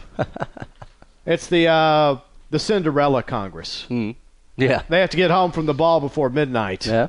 Much. or the carriage turns back into a pumpkin. It's pathetic and scary at the same time how much shit they passed over the past month. Oh yeah. The food safety bill. Yeah. Other bills as well that are very police state have a very police state vibe to them. Yeah. I mean, I would like a list of all of the votes that have been, all of the things, bills and stuff that have been passed by people who are going out. Yeah. By people who have already been told by the American public, we don't want your ass anymore. Exactly. I want to know how much shit they're pushing through right now. Because that's what the people need to know. We need to know how many of these people are getting this stuff through after we've told them, no, you can't do that. Yeah. Yeah. I agree. It's like arresting somebody and letting them stay out of jail, and they can rob a couple of banks until their court date. No, it's just like, say for example, you're a big cook. Say you had a restaurant. Yeah. Jeff's 24 Grill. You had a shitty manager, okay? The guy did a terrible job. He was on the take. He was always harassing your waitresses. He was always shouting out racial slurs at your cooks or whatever, and he was taking money and putting it in his pocket. You fire him, but unfortunately, he still gets to keep his job for another 2 months. What do you think he's going to do in that 2-month period that he knows that you fired him? Oh, exactly. Yeah, you get fired, you're out of the door. You're gonna have the diner burned down. Yeah. He's going to do some arson shit on you. Yeah. I mean, no, when you fire somebody, you fire them. And that's they should be gone. As soon as you're voted out of office, you're done. Yeah, goodbye. I would much rather be an empty seat. Yeah. Even if you do have to do the transition, I'd much rather there be an empty seat than have somebody in there who's got a vendetta. The moment they get voted out of office, pack your bags. You're out of here. Yeah. Don't let the door hit you on your ass. Be like Survivor, one of your favorite shows. You put the little thing out and they're out of there. They don't get to hang out, That show sucks. Yeah, they all suck. But I mean, something needs to be done. If you're voted out, you can't get stuff pushed through. It just makes no sense. And over the past month of us discussing this, I've kind of thought about the idea. Us going back and forth have given me an idea. I think that the current 111th Congress, everything should be suspended, put on hold. Or at least only decided upon by people who are still in office. Yeah. But this is what I think. Instead of swearing in new candidates, the 112th Congress in January, since stuff has to be done by the end of the year, let's move it up. Yeah. Let's do it, say, December 1st. Yeah. Okay, we have the election the first Tuesday of November, and the first Monday of December. That's when the new Congress There you go. That gives them a month to get their shit in order. They can do that. That gives them a couple weeks to clear out your office. Yep. Get the fuck out of here. Yeah, they can do it. I mean, it's not impossible. Yeah. I know, but they're not going to do that. They're going to half-ass it. They're going to take their sweet time. But that's one thing that I think needs to change. Yeah. Because I guarantee you, a lot of things would have ended differently. Probably not. I mean, it all is technically you go back and forth, but it is an illusion. But I think that a lot of this stuff that the 111th Congress have pushed might have not been pushed by the 112th Congress. Maybe. Big maybe. Maybe, but it's still the point, the principle of the issue of we fired these assholes, or they didn't get reelected. And it would suck. I mean, because I'm sure there were a few good ones that got voted out. There could have been, and I could see how the argument could be made the other side. What happens if something good gets pushed through? You're going to stop the good stuff. Well, I would much rather stop one good thing than allow five bad things. If it's good stuff, then the next Congress will push it through. There you go. Yeah. That's just the way it is. It's supposed to be the will of the people. If the people support a certain new law or bill, and it happens to be constitutional, then fine, it doesn't matter. They're going to support it either way. But if it's not, then it doesn't matter which Congress it is. They should be against it. But that's unfortunately, it's not how it works. Yes, in the show, Freedom Files Uncensored this afternoon is unofficially brought to you by Sweet Leaf and, of course, Penta Water. Yummy. Yeah, we're drinking a Sweet Leaf green tea, mint and honey. We're drinking the residue of it. Actually, it's so good. We want to drink all of it. It's good stuff, though. I mean, if you've been looking for an alternative to Snapple or Lipton. Yes, our one viewer. Check it out. Yeah, Sweet Leaf is the way. Probably Doc. Here, Doc, have one. Or I don't know, probably Chris or Casey. Hi, whoever you are. Maybe it's this. Thank you for tuning in. Tell your friends. Yeah. This isn't going to be as fun to listen to, because there's no. It'll still be fun to listen to. Yeah. For everyone that's listening to it right now in the future. Ooh. But it was kind of fun watching us at the same time. But going back into the show, because we still got about 43 minutes left. Yeah. White House drafts executive order for indefinite detention. We knew this was coming. From Wall's story, the White House is preparing an executive order on indefinite detention that will provide periodic reviews of evidence against dozens of prisoners at Gitmo, according to several administration officials. The draft order, a version of which was first considered nearly 18 months ago, is expected to be signed by President Obama early in the new year. The order allows for the possibility that detainees from countries like Yemen might be released if circumstances were changed. But the order establishes indefinite detention as a long-term Obama administration policy and makes it clear that the White House alone will manage a review process for those it chooses to hold without the charge or trial. If signed by President Obama, the new order will provide added review for detainees designated for long-term detention. The order, which will be drafted jointly by the White House staff and the National Security Council and the White House Council, will offer detainees in the category a minimum review every 6 months and then more lengthy annual reviews. Detainees will have access to an attorney, to some evidence against them, and the ability to challenge their continued detention.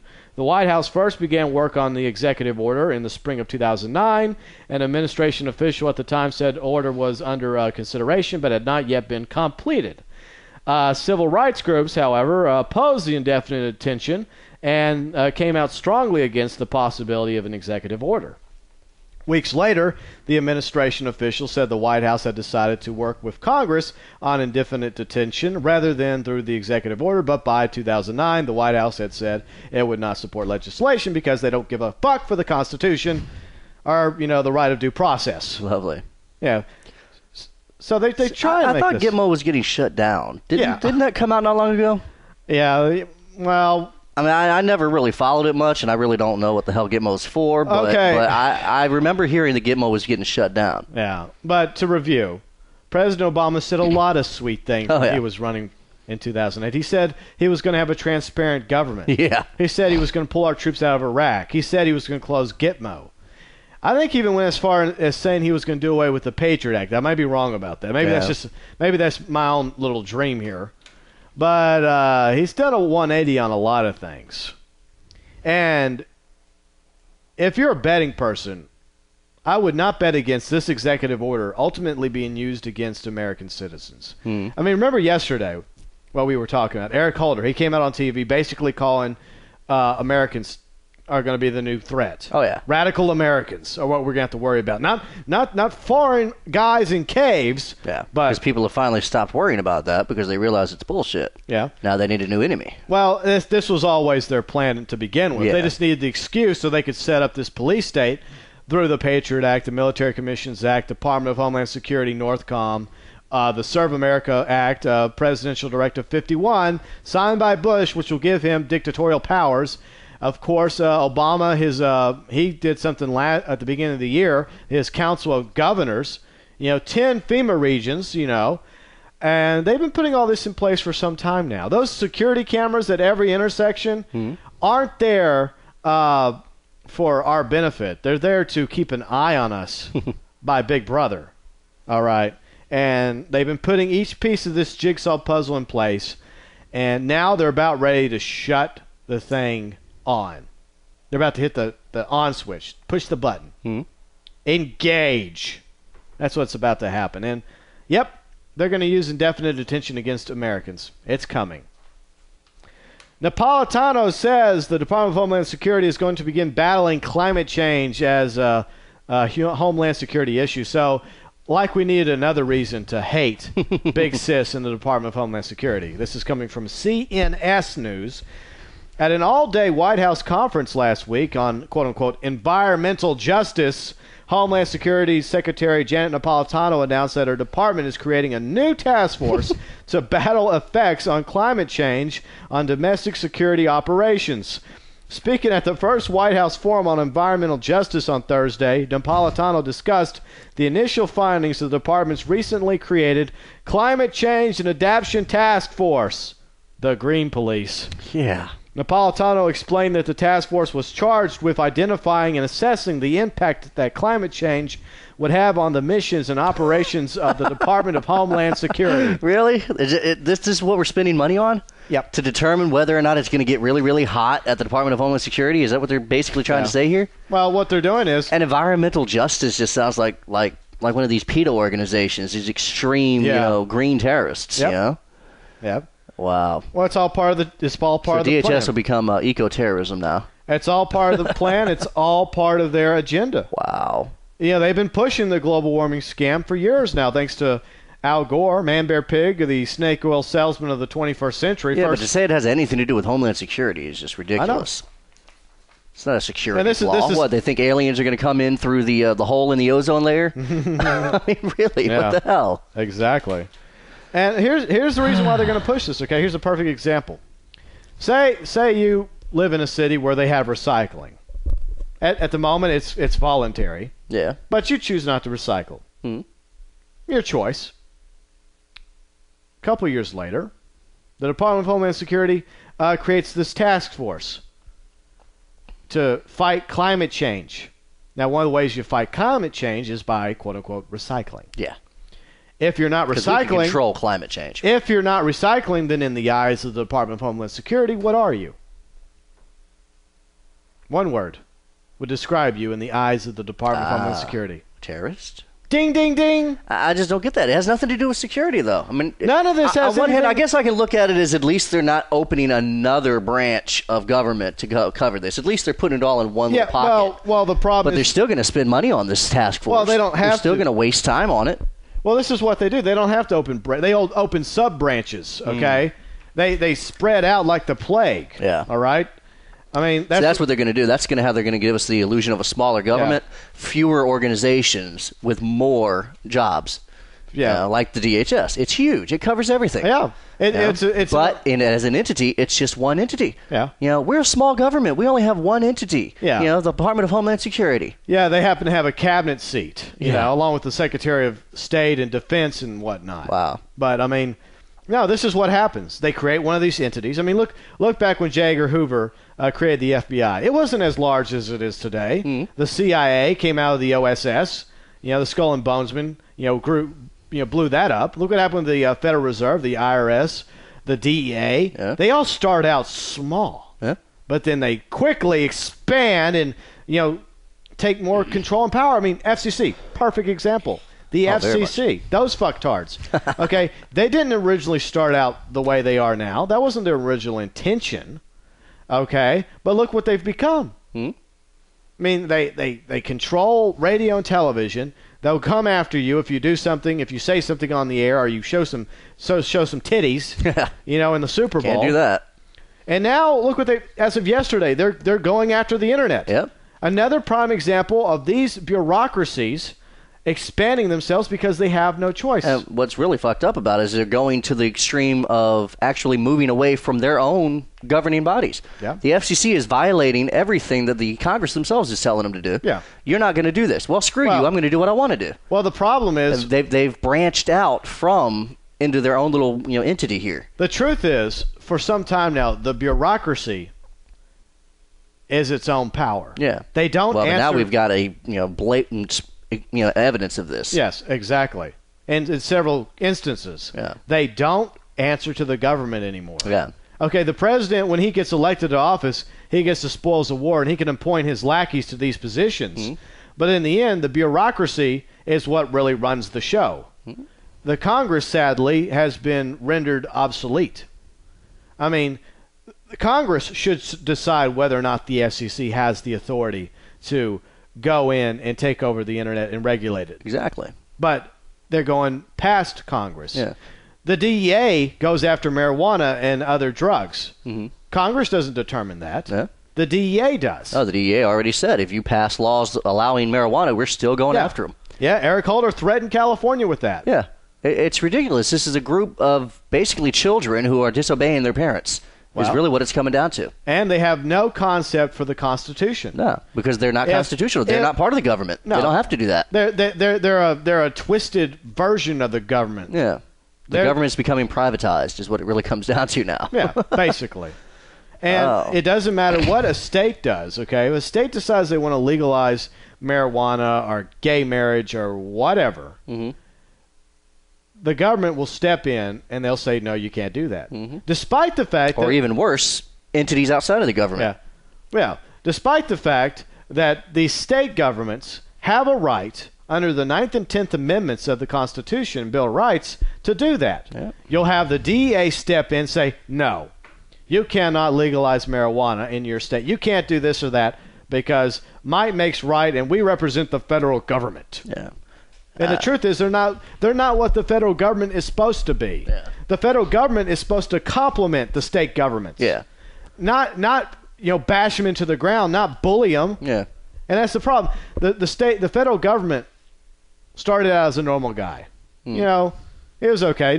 People didn't like him, they didn't hate him, he was okay. But then he decided, hey, I'm going to start taking steroids, i.e. bureaucracy. I'm going to start building up my bureaucracy. Yeah. And that's what happens. He became a roid head. Like, oh, look at my muscles. And you have everybody else around him who's no match to him.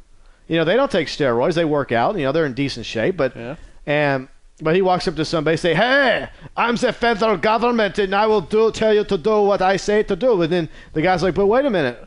I'm supposed to be allowed to do whatever I want to do. And he's like, tough shit. I'm going to tell you not to have marijuana. Yeah. I don't know where I was going with that Jamaican Australian accent. That was weird. But I can see how the not DHS, but DEA can have that kind of power. They've got a huge task force behind them. They've got police officers behind them. But how the hell does the FCC think that they can go around and tell people what to do when they're not being given any actual permission to do it?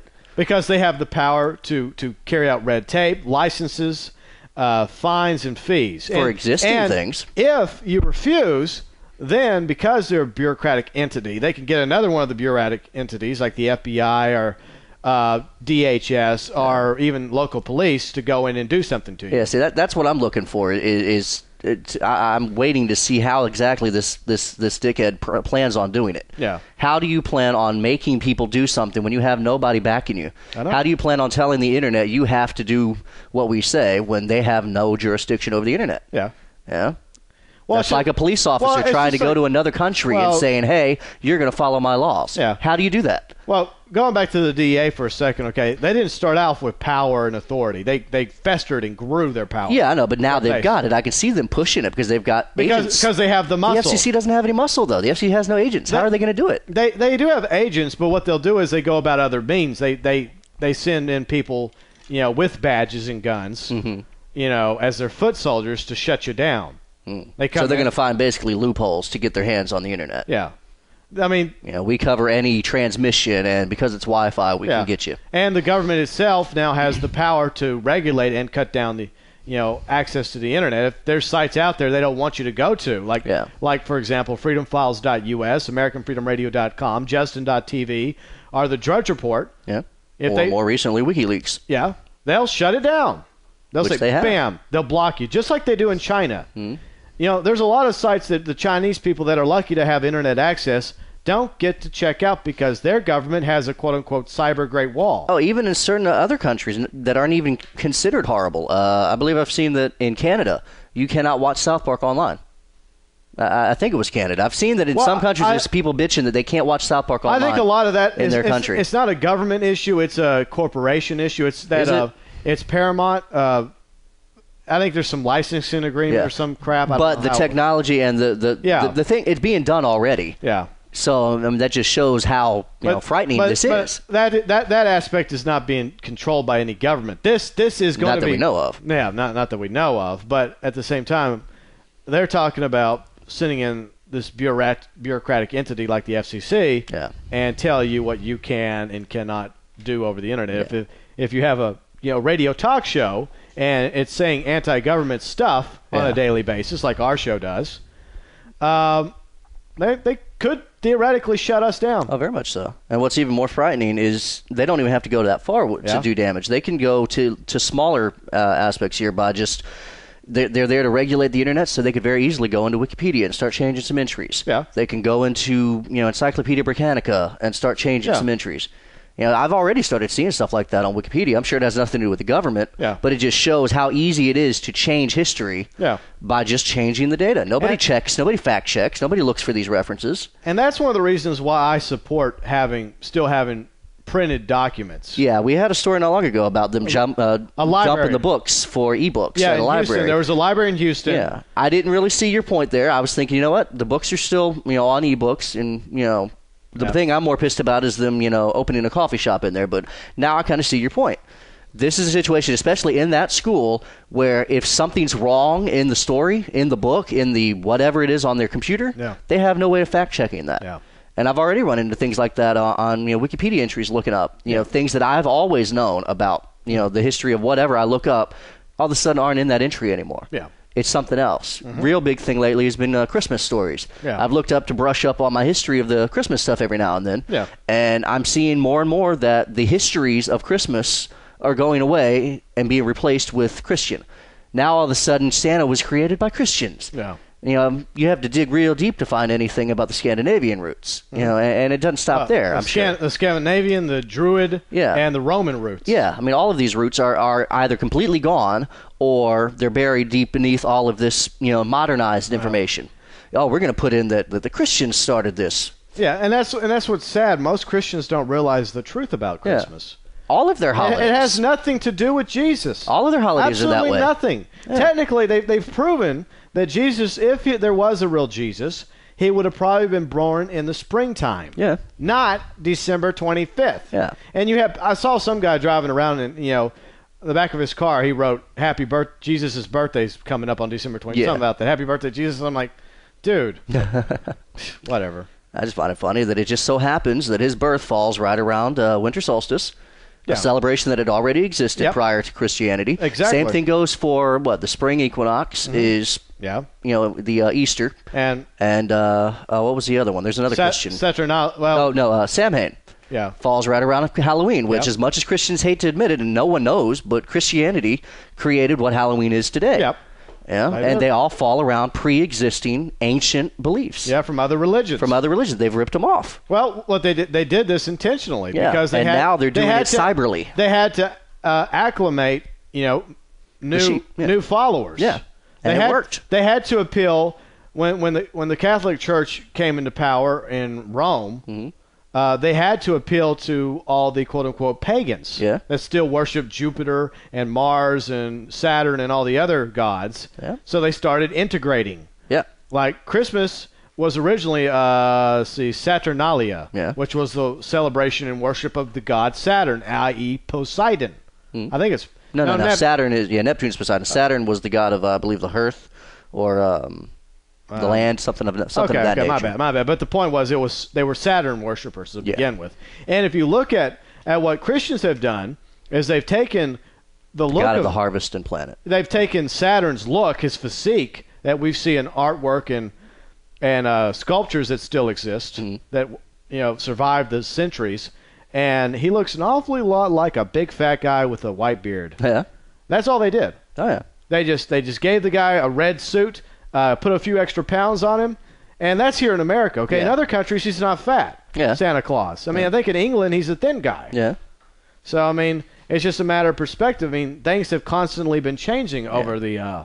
And now it's starting to happen online. I think there's a push to acclimate the new generation and just completely erase this history. But, people aren't going to check up on that. We'll take it out. Yeah, but that's the problem, though. You have people going in. Yeah. Yeah, we're broadcasting live on Justin.tv, Dad. Poke your head in there. Let everybody see your pretty face. Hi. Yeah. Carey Burns, the host of the Cannabis Corner, coming up.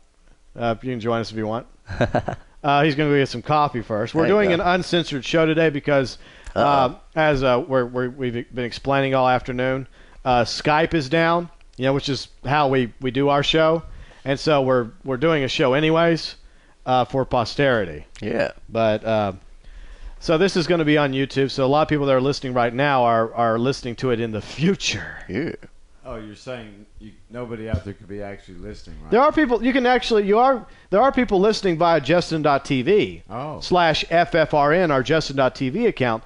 But most people that are going to be listening in the on YouTube, well, obviously, will be later. Yeah. Will be later on. Oh, but. This is real for them though that dial into those that are members, viewing it. Yeah, our one viewer right here. Yeah, our one viewer. Oh, cool. We don't see our problem is we don't promote Justin.tv enough. Yeah. Because we go back and forth on whether or not we want to hassle with doing the live web show, but for days like today when we have no choice, it's handy. It's very handy. Well, I said people are listening idea. to us in the future on YouTube right now. Yeah. Hello from the past. Hello. Program is futuristic. And speaking of the past, like we were talking about, I don't have a problem with Christians celebrating Christmas or any other holiday, but you have to recognize that its origins are not Christian. And stop trying to erase the origins, which seems to be a very frightening movement, because if they can do that for religious sake, what can they do? They don't have to start reprinting books in Texas. They can just change the history on Wikipedia. Look what the Nazis did in Germany. Yeah. They burned countless books, and they tried to purge the existence of the Jews. Yeah, and now we don't even have to burn the books. We just change the book. Anything that was written by a Jew, anything that was done by a Jew, by art, poetry, books, literature, science, it was erased from their That was their plan. Yeah. For their 1,000-year Reich, there were going to be no more anything Jewish was, bye-bye. Yeah. And also, Jeff, you made a good point about them changing things, but also when they rewrite the books, there's a lot of things in history that are left out. They just don't reprint them. Yeah. And you can see a lot of that. I mean, in the last 3 or 4 decades, if you look at the school books and stuff, there's a lot of the material that just didn't show back up, and it's their way of censoring out certain things just by omission. Yeah, we don't have to change nothing; we'll just leave it out. That's true. A lot of that happens. That's the reality we live in. And speaking of the reality, the sadness. Going back into the government. Yeah. So it's one depressing topic, religion, to another one, the government. Government liabilities rose $2 trillion in the fiscal year of 2010. This is coming from Reuters. The U.S. government fell deeper into the red in the fiscal 2010, with net liabilities swelling more than $2 trillion as commitments on government debt and federal benefits rose, the U.S. Treasury report showed yesterday. The financial report of the United States, which applies corporate-style, what is that? ACRO, was it? The accounting methods to Washington showed that the government's liabilities exceeded assets by $13.473 trillion. That compared with the $11.456 trillion gap a year earlier. Unlike the normal measurement of government intake of receipts against cash outlays, accounting measures such as interest on the debt and federal benefits payable when they are incurred, not when the funds are actually dispersed. The government's net operating cost or deficit report grew to $2.080 trillion for the year ended around September 30th from $1.253 trillion the prior year, as spending liabilities increased for social programs. Actual and anticipated revenues were roughly unchanged. The cash budget deficit narrowed in fiscal 2010 to about $1.3 trillion. That is from $1.4 trillion in 2009, so it went down a little bit. But the $858 billion tax cut extension package enacted last week is expected to keep the deficit well above the $1 trillion mark for another year. Ah, joy. Yay for us. And no attempts to stop spending. No, I mean, no. My God, y'all had to spend $1.5 trillion more since last year. Mm-hmm. You know what the staggering statistic I heard today? Although gold has gone up over 25% in the last year, you know what one future that you could have invested in and made more money than a gold return would have been?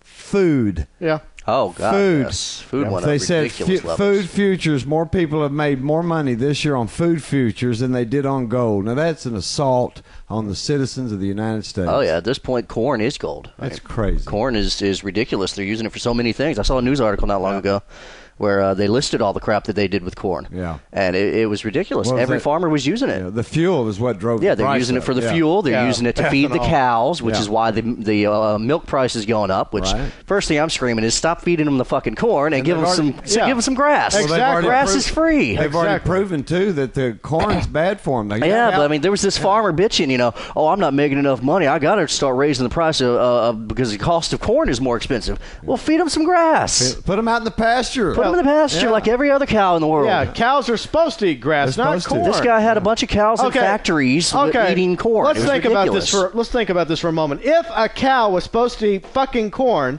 wouldn't it have a long neck like a giraffe? You have to be able to lean up the stalks. That's true. That's true. No, that's not the way it's designed. No. Or somehow some way to climb up. I'm surprised they can even eat it. Or maybe how do they eat it? It's actually. Are they making like a cornmeal out of it? If a cow eats the stalks before the corn's formed, I mean, while the stalks are growing, it can actually kill him. Yeah. Because he can't. He doesn't have the digestive. Yeah, I didn't think they could even chew something as hard as corn. Yeah. I mean, chickens can't. They have to put in rocks and stuff to do that. Yeah. Do they do the same to cows? I think cows. Or are they grinding it up into like a powder? They grind it. I think cows do eat rocks. Yeah. I mean, they need to be feeding them some grass and stop bitching about the cost of corn, so that my gallon of milk doesn't cost $5. I'll tell you something. Grass-fed beef is a lot better for you than corn-fed. Yeah. But corn fat's bigger. You get bigger beef out of it.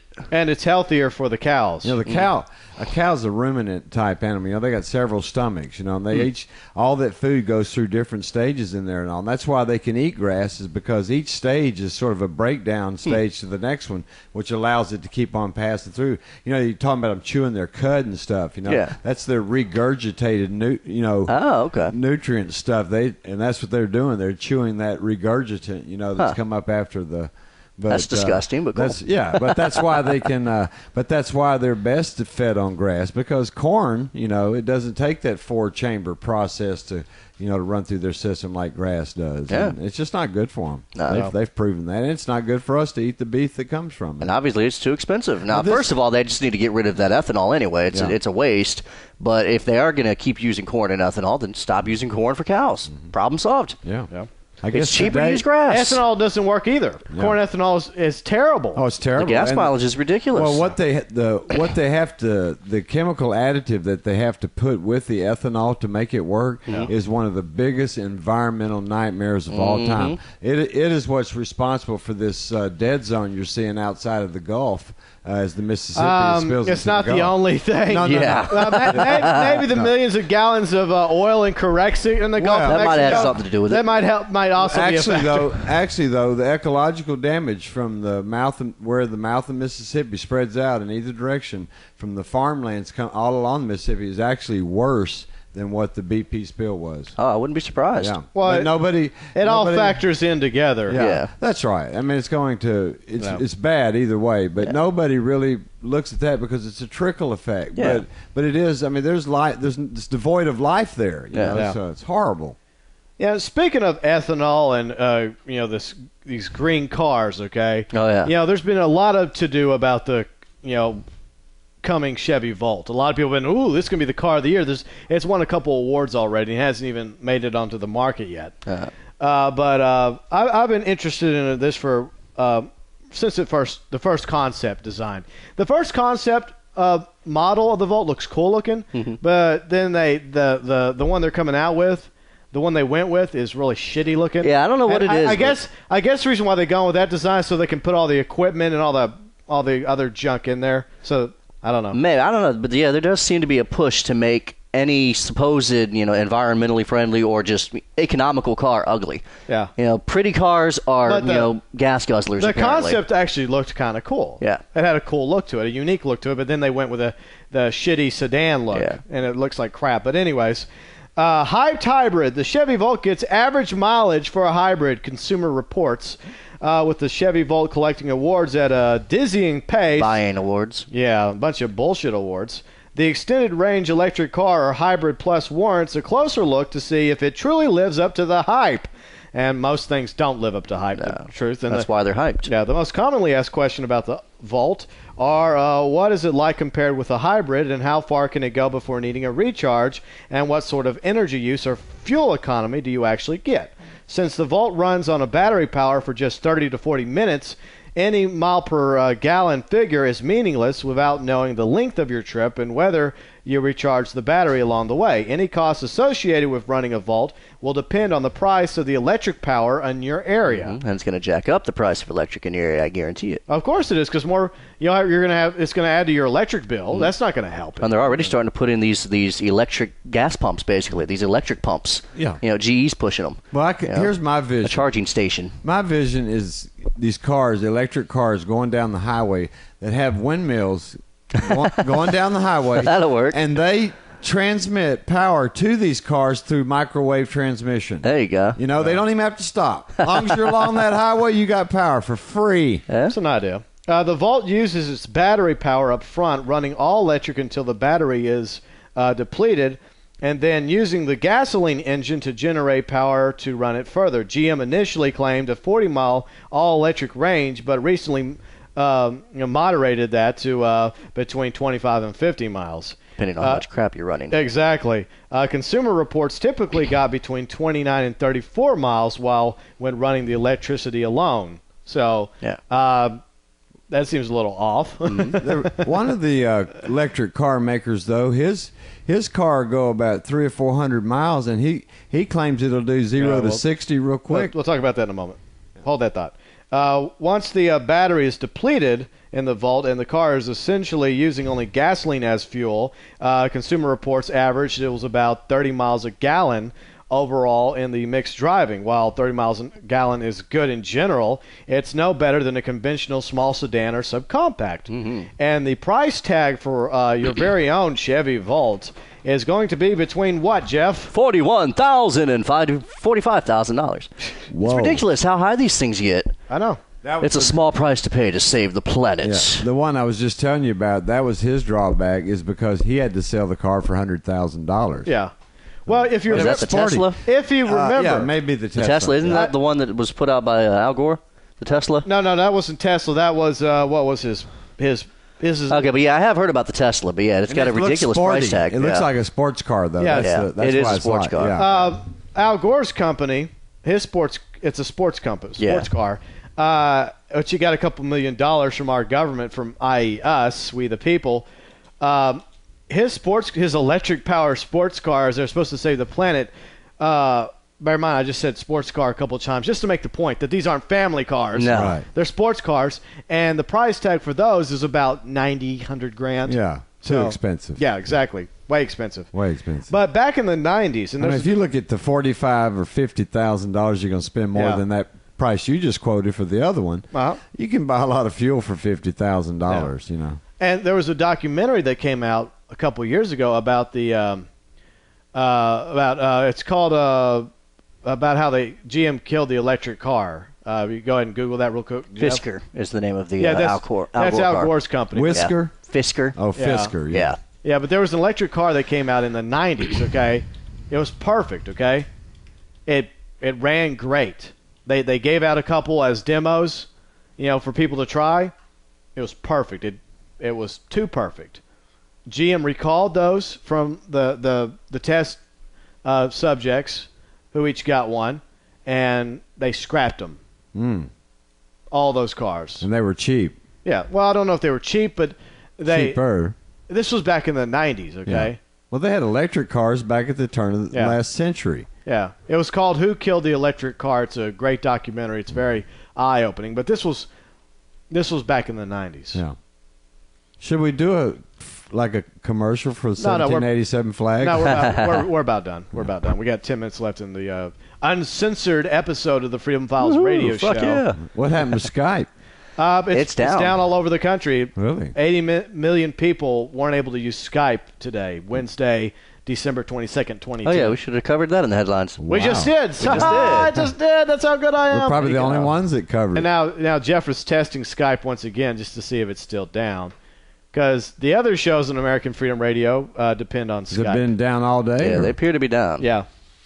But, it's still down. But, that didn't stop us from doing a radio show. That's right. It'll be delayed, but yeah, it's still a show. Yeah, it's going to be up on YouTube. Consider this voice tracked. It's perfectly acceptable in terrestrial radio. So exactly. So plenty. And satellite radio. And we don't have to worry about cussing, it seems like. Yeah. Well, unless, AFR wants to re-air it.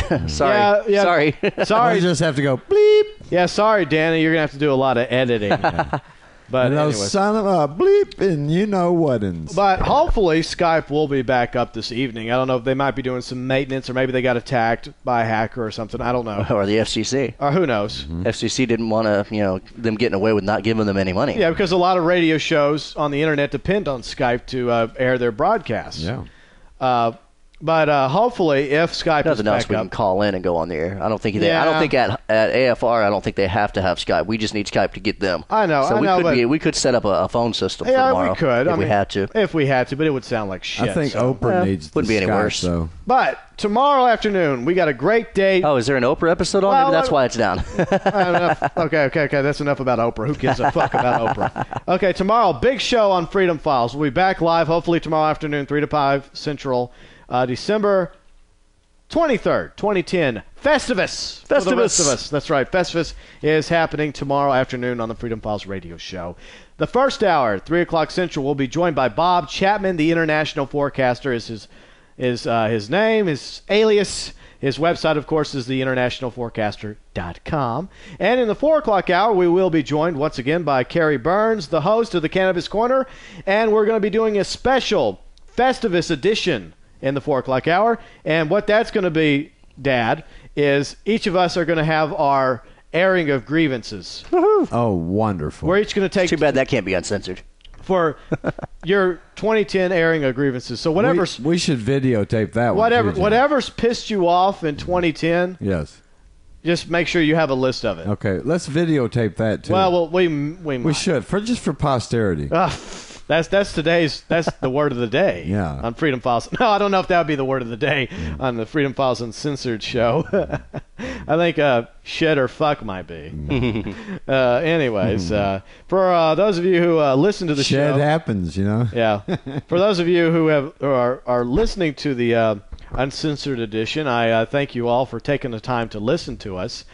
Normally we're a lot more clean. We still cuss on, but there's certain words we don't say on. And James was dirtier than I am. I'd just like to say. I won. Yeah, God, James he did. won. I'm the big shocked, anti-FCC. you know? We got in this big, massive on-air fight not long ago about me saying fuck, and here he is. Boy, he let it go The today. Fuckmeister himself. Yeah. That's your new nickname, Fuckmeister. Adrian! Bravo, good for you, James. Fight the power. Talk about coming out now. You know? No, but we had this conversation at the top of the 4 o'clock hour, didn't we? Yeah.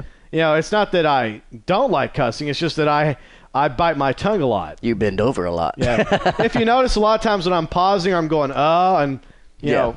Oh yeah, I can see you biting your lip. Because I'm mad about something, but I know that I can't say a certain word.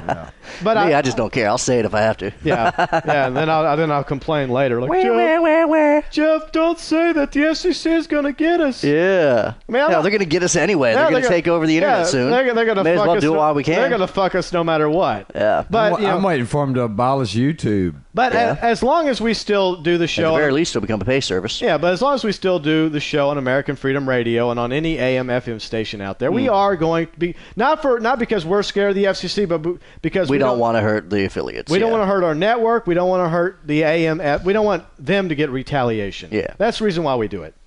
Yeah, not because we're scared. Yeah, it's because we know what the FCC is capable of. Yeah, come on, bring it on, FCC. There you go, get us. Evil bastards. Come and get me, bitches. We'll put you in your place. Yeah. Be sure and check us out online, freedomfiles.us. From there, you can join us at Facebook, rtr.org, and at our YouTube channel, youtube.com, freedomfiles.us. Actually, Freedom Files US is our YouTube channel. Yeah. And we also have a channel for Cannabis Corner, don't we? Yes, sir. CannabisCorner.us. And that's coming very soon. TheCannabisCorner.us, our CannabisCorner.us. A little spoiler for you. It's coming soon. Soon. Very soon. Very, But very you soon. can become part of, see, there's Dad, host of the Cannabis Corner. Hi there. Justin.tv webcam. But much like the god of premature ejaculation, it's coming soon. You can subscribe to Freedom Files via Freedom Files US at youtube.com. You can also subscribe to the Cannabis Corner with Carey Burns at Cannabis Corner. That's the channel for the for YouTube. Yeah. And you can join Cannabis Corner, the Cannabis Corner with Carey Burns, on Facebook as well. So isn't that special? Everywhere. We are everywhere. And every now and then on Justin TV. Yeah. Although it's easier to view us on FreedomFiles.us. In the words of Johnny Cash, we've been he's been everywhere. Yeah. We are. We are everywhere. We haven't been everywhere. You can't escape. We're working on it. We're working on it. Yeah, but we're getting out there. This is in your face. Exactly. And we have a lot we're going to go over with Bob Chapman. I mean, we're going to probably talk about a little bit about the North Korea, South Korea. That we were basically hours away from World War III from that little standoff. The other day, yeah. And a lot of shit has really gone down the past couple days. And we're definitely going to get his thoughts about it tomorrow afternoon during the 3 o'clock hour Central at the Freedom Files radio show live on AmericanFreedomRadio.com if Skype's working. Yeah. They claim that they're going to be back up sometime within hours today. Yeah. All right. Something we normally don't get to do because we're always time constraint on the radio show. Final thoughts, gentlemen. Carey. I'm just sad that Skype's down and all the people that depended on that today. That it must have ruined their lives for a day. Well, c'est la vie. C'est la vie. And Jeffrey? Fuck religion. That's my final thought. All religions. Yeah. Fuck religion. Organized religion. Yeah. And my final Big business. My final thought is hopefully tomorrow we'll have a Festivus Miracle. Oh, yeah. And we'll have Bob Chapman on. We'll have Skype working, and we'll There you have go. a great show for you. Coming up tomorrow afternoon, Thursday, December 23rd, 2010. Be sure and join us on American Freedom Radio for another exciting edition of Freedom Files. Freedom Files. Weekdays. Monday through Friday from 3 to 5 p.m. Central on American Freedom Radio.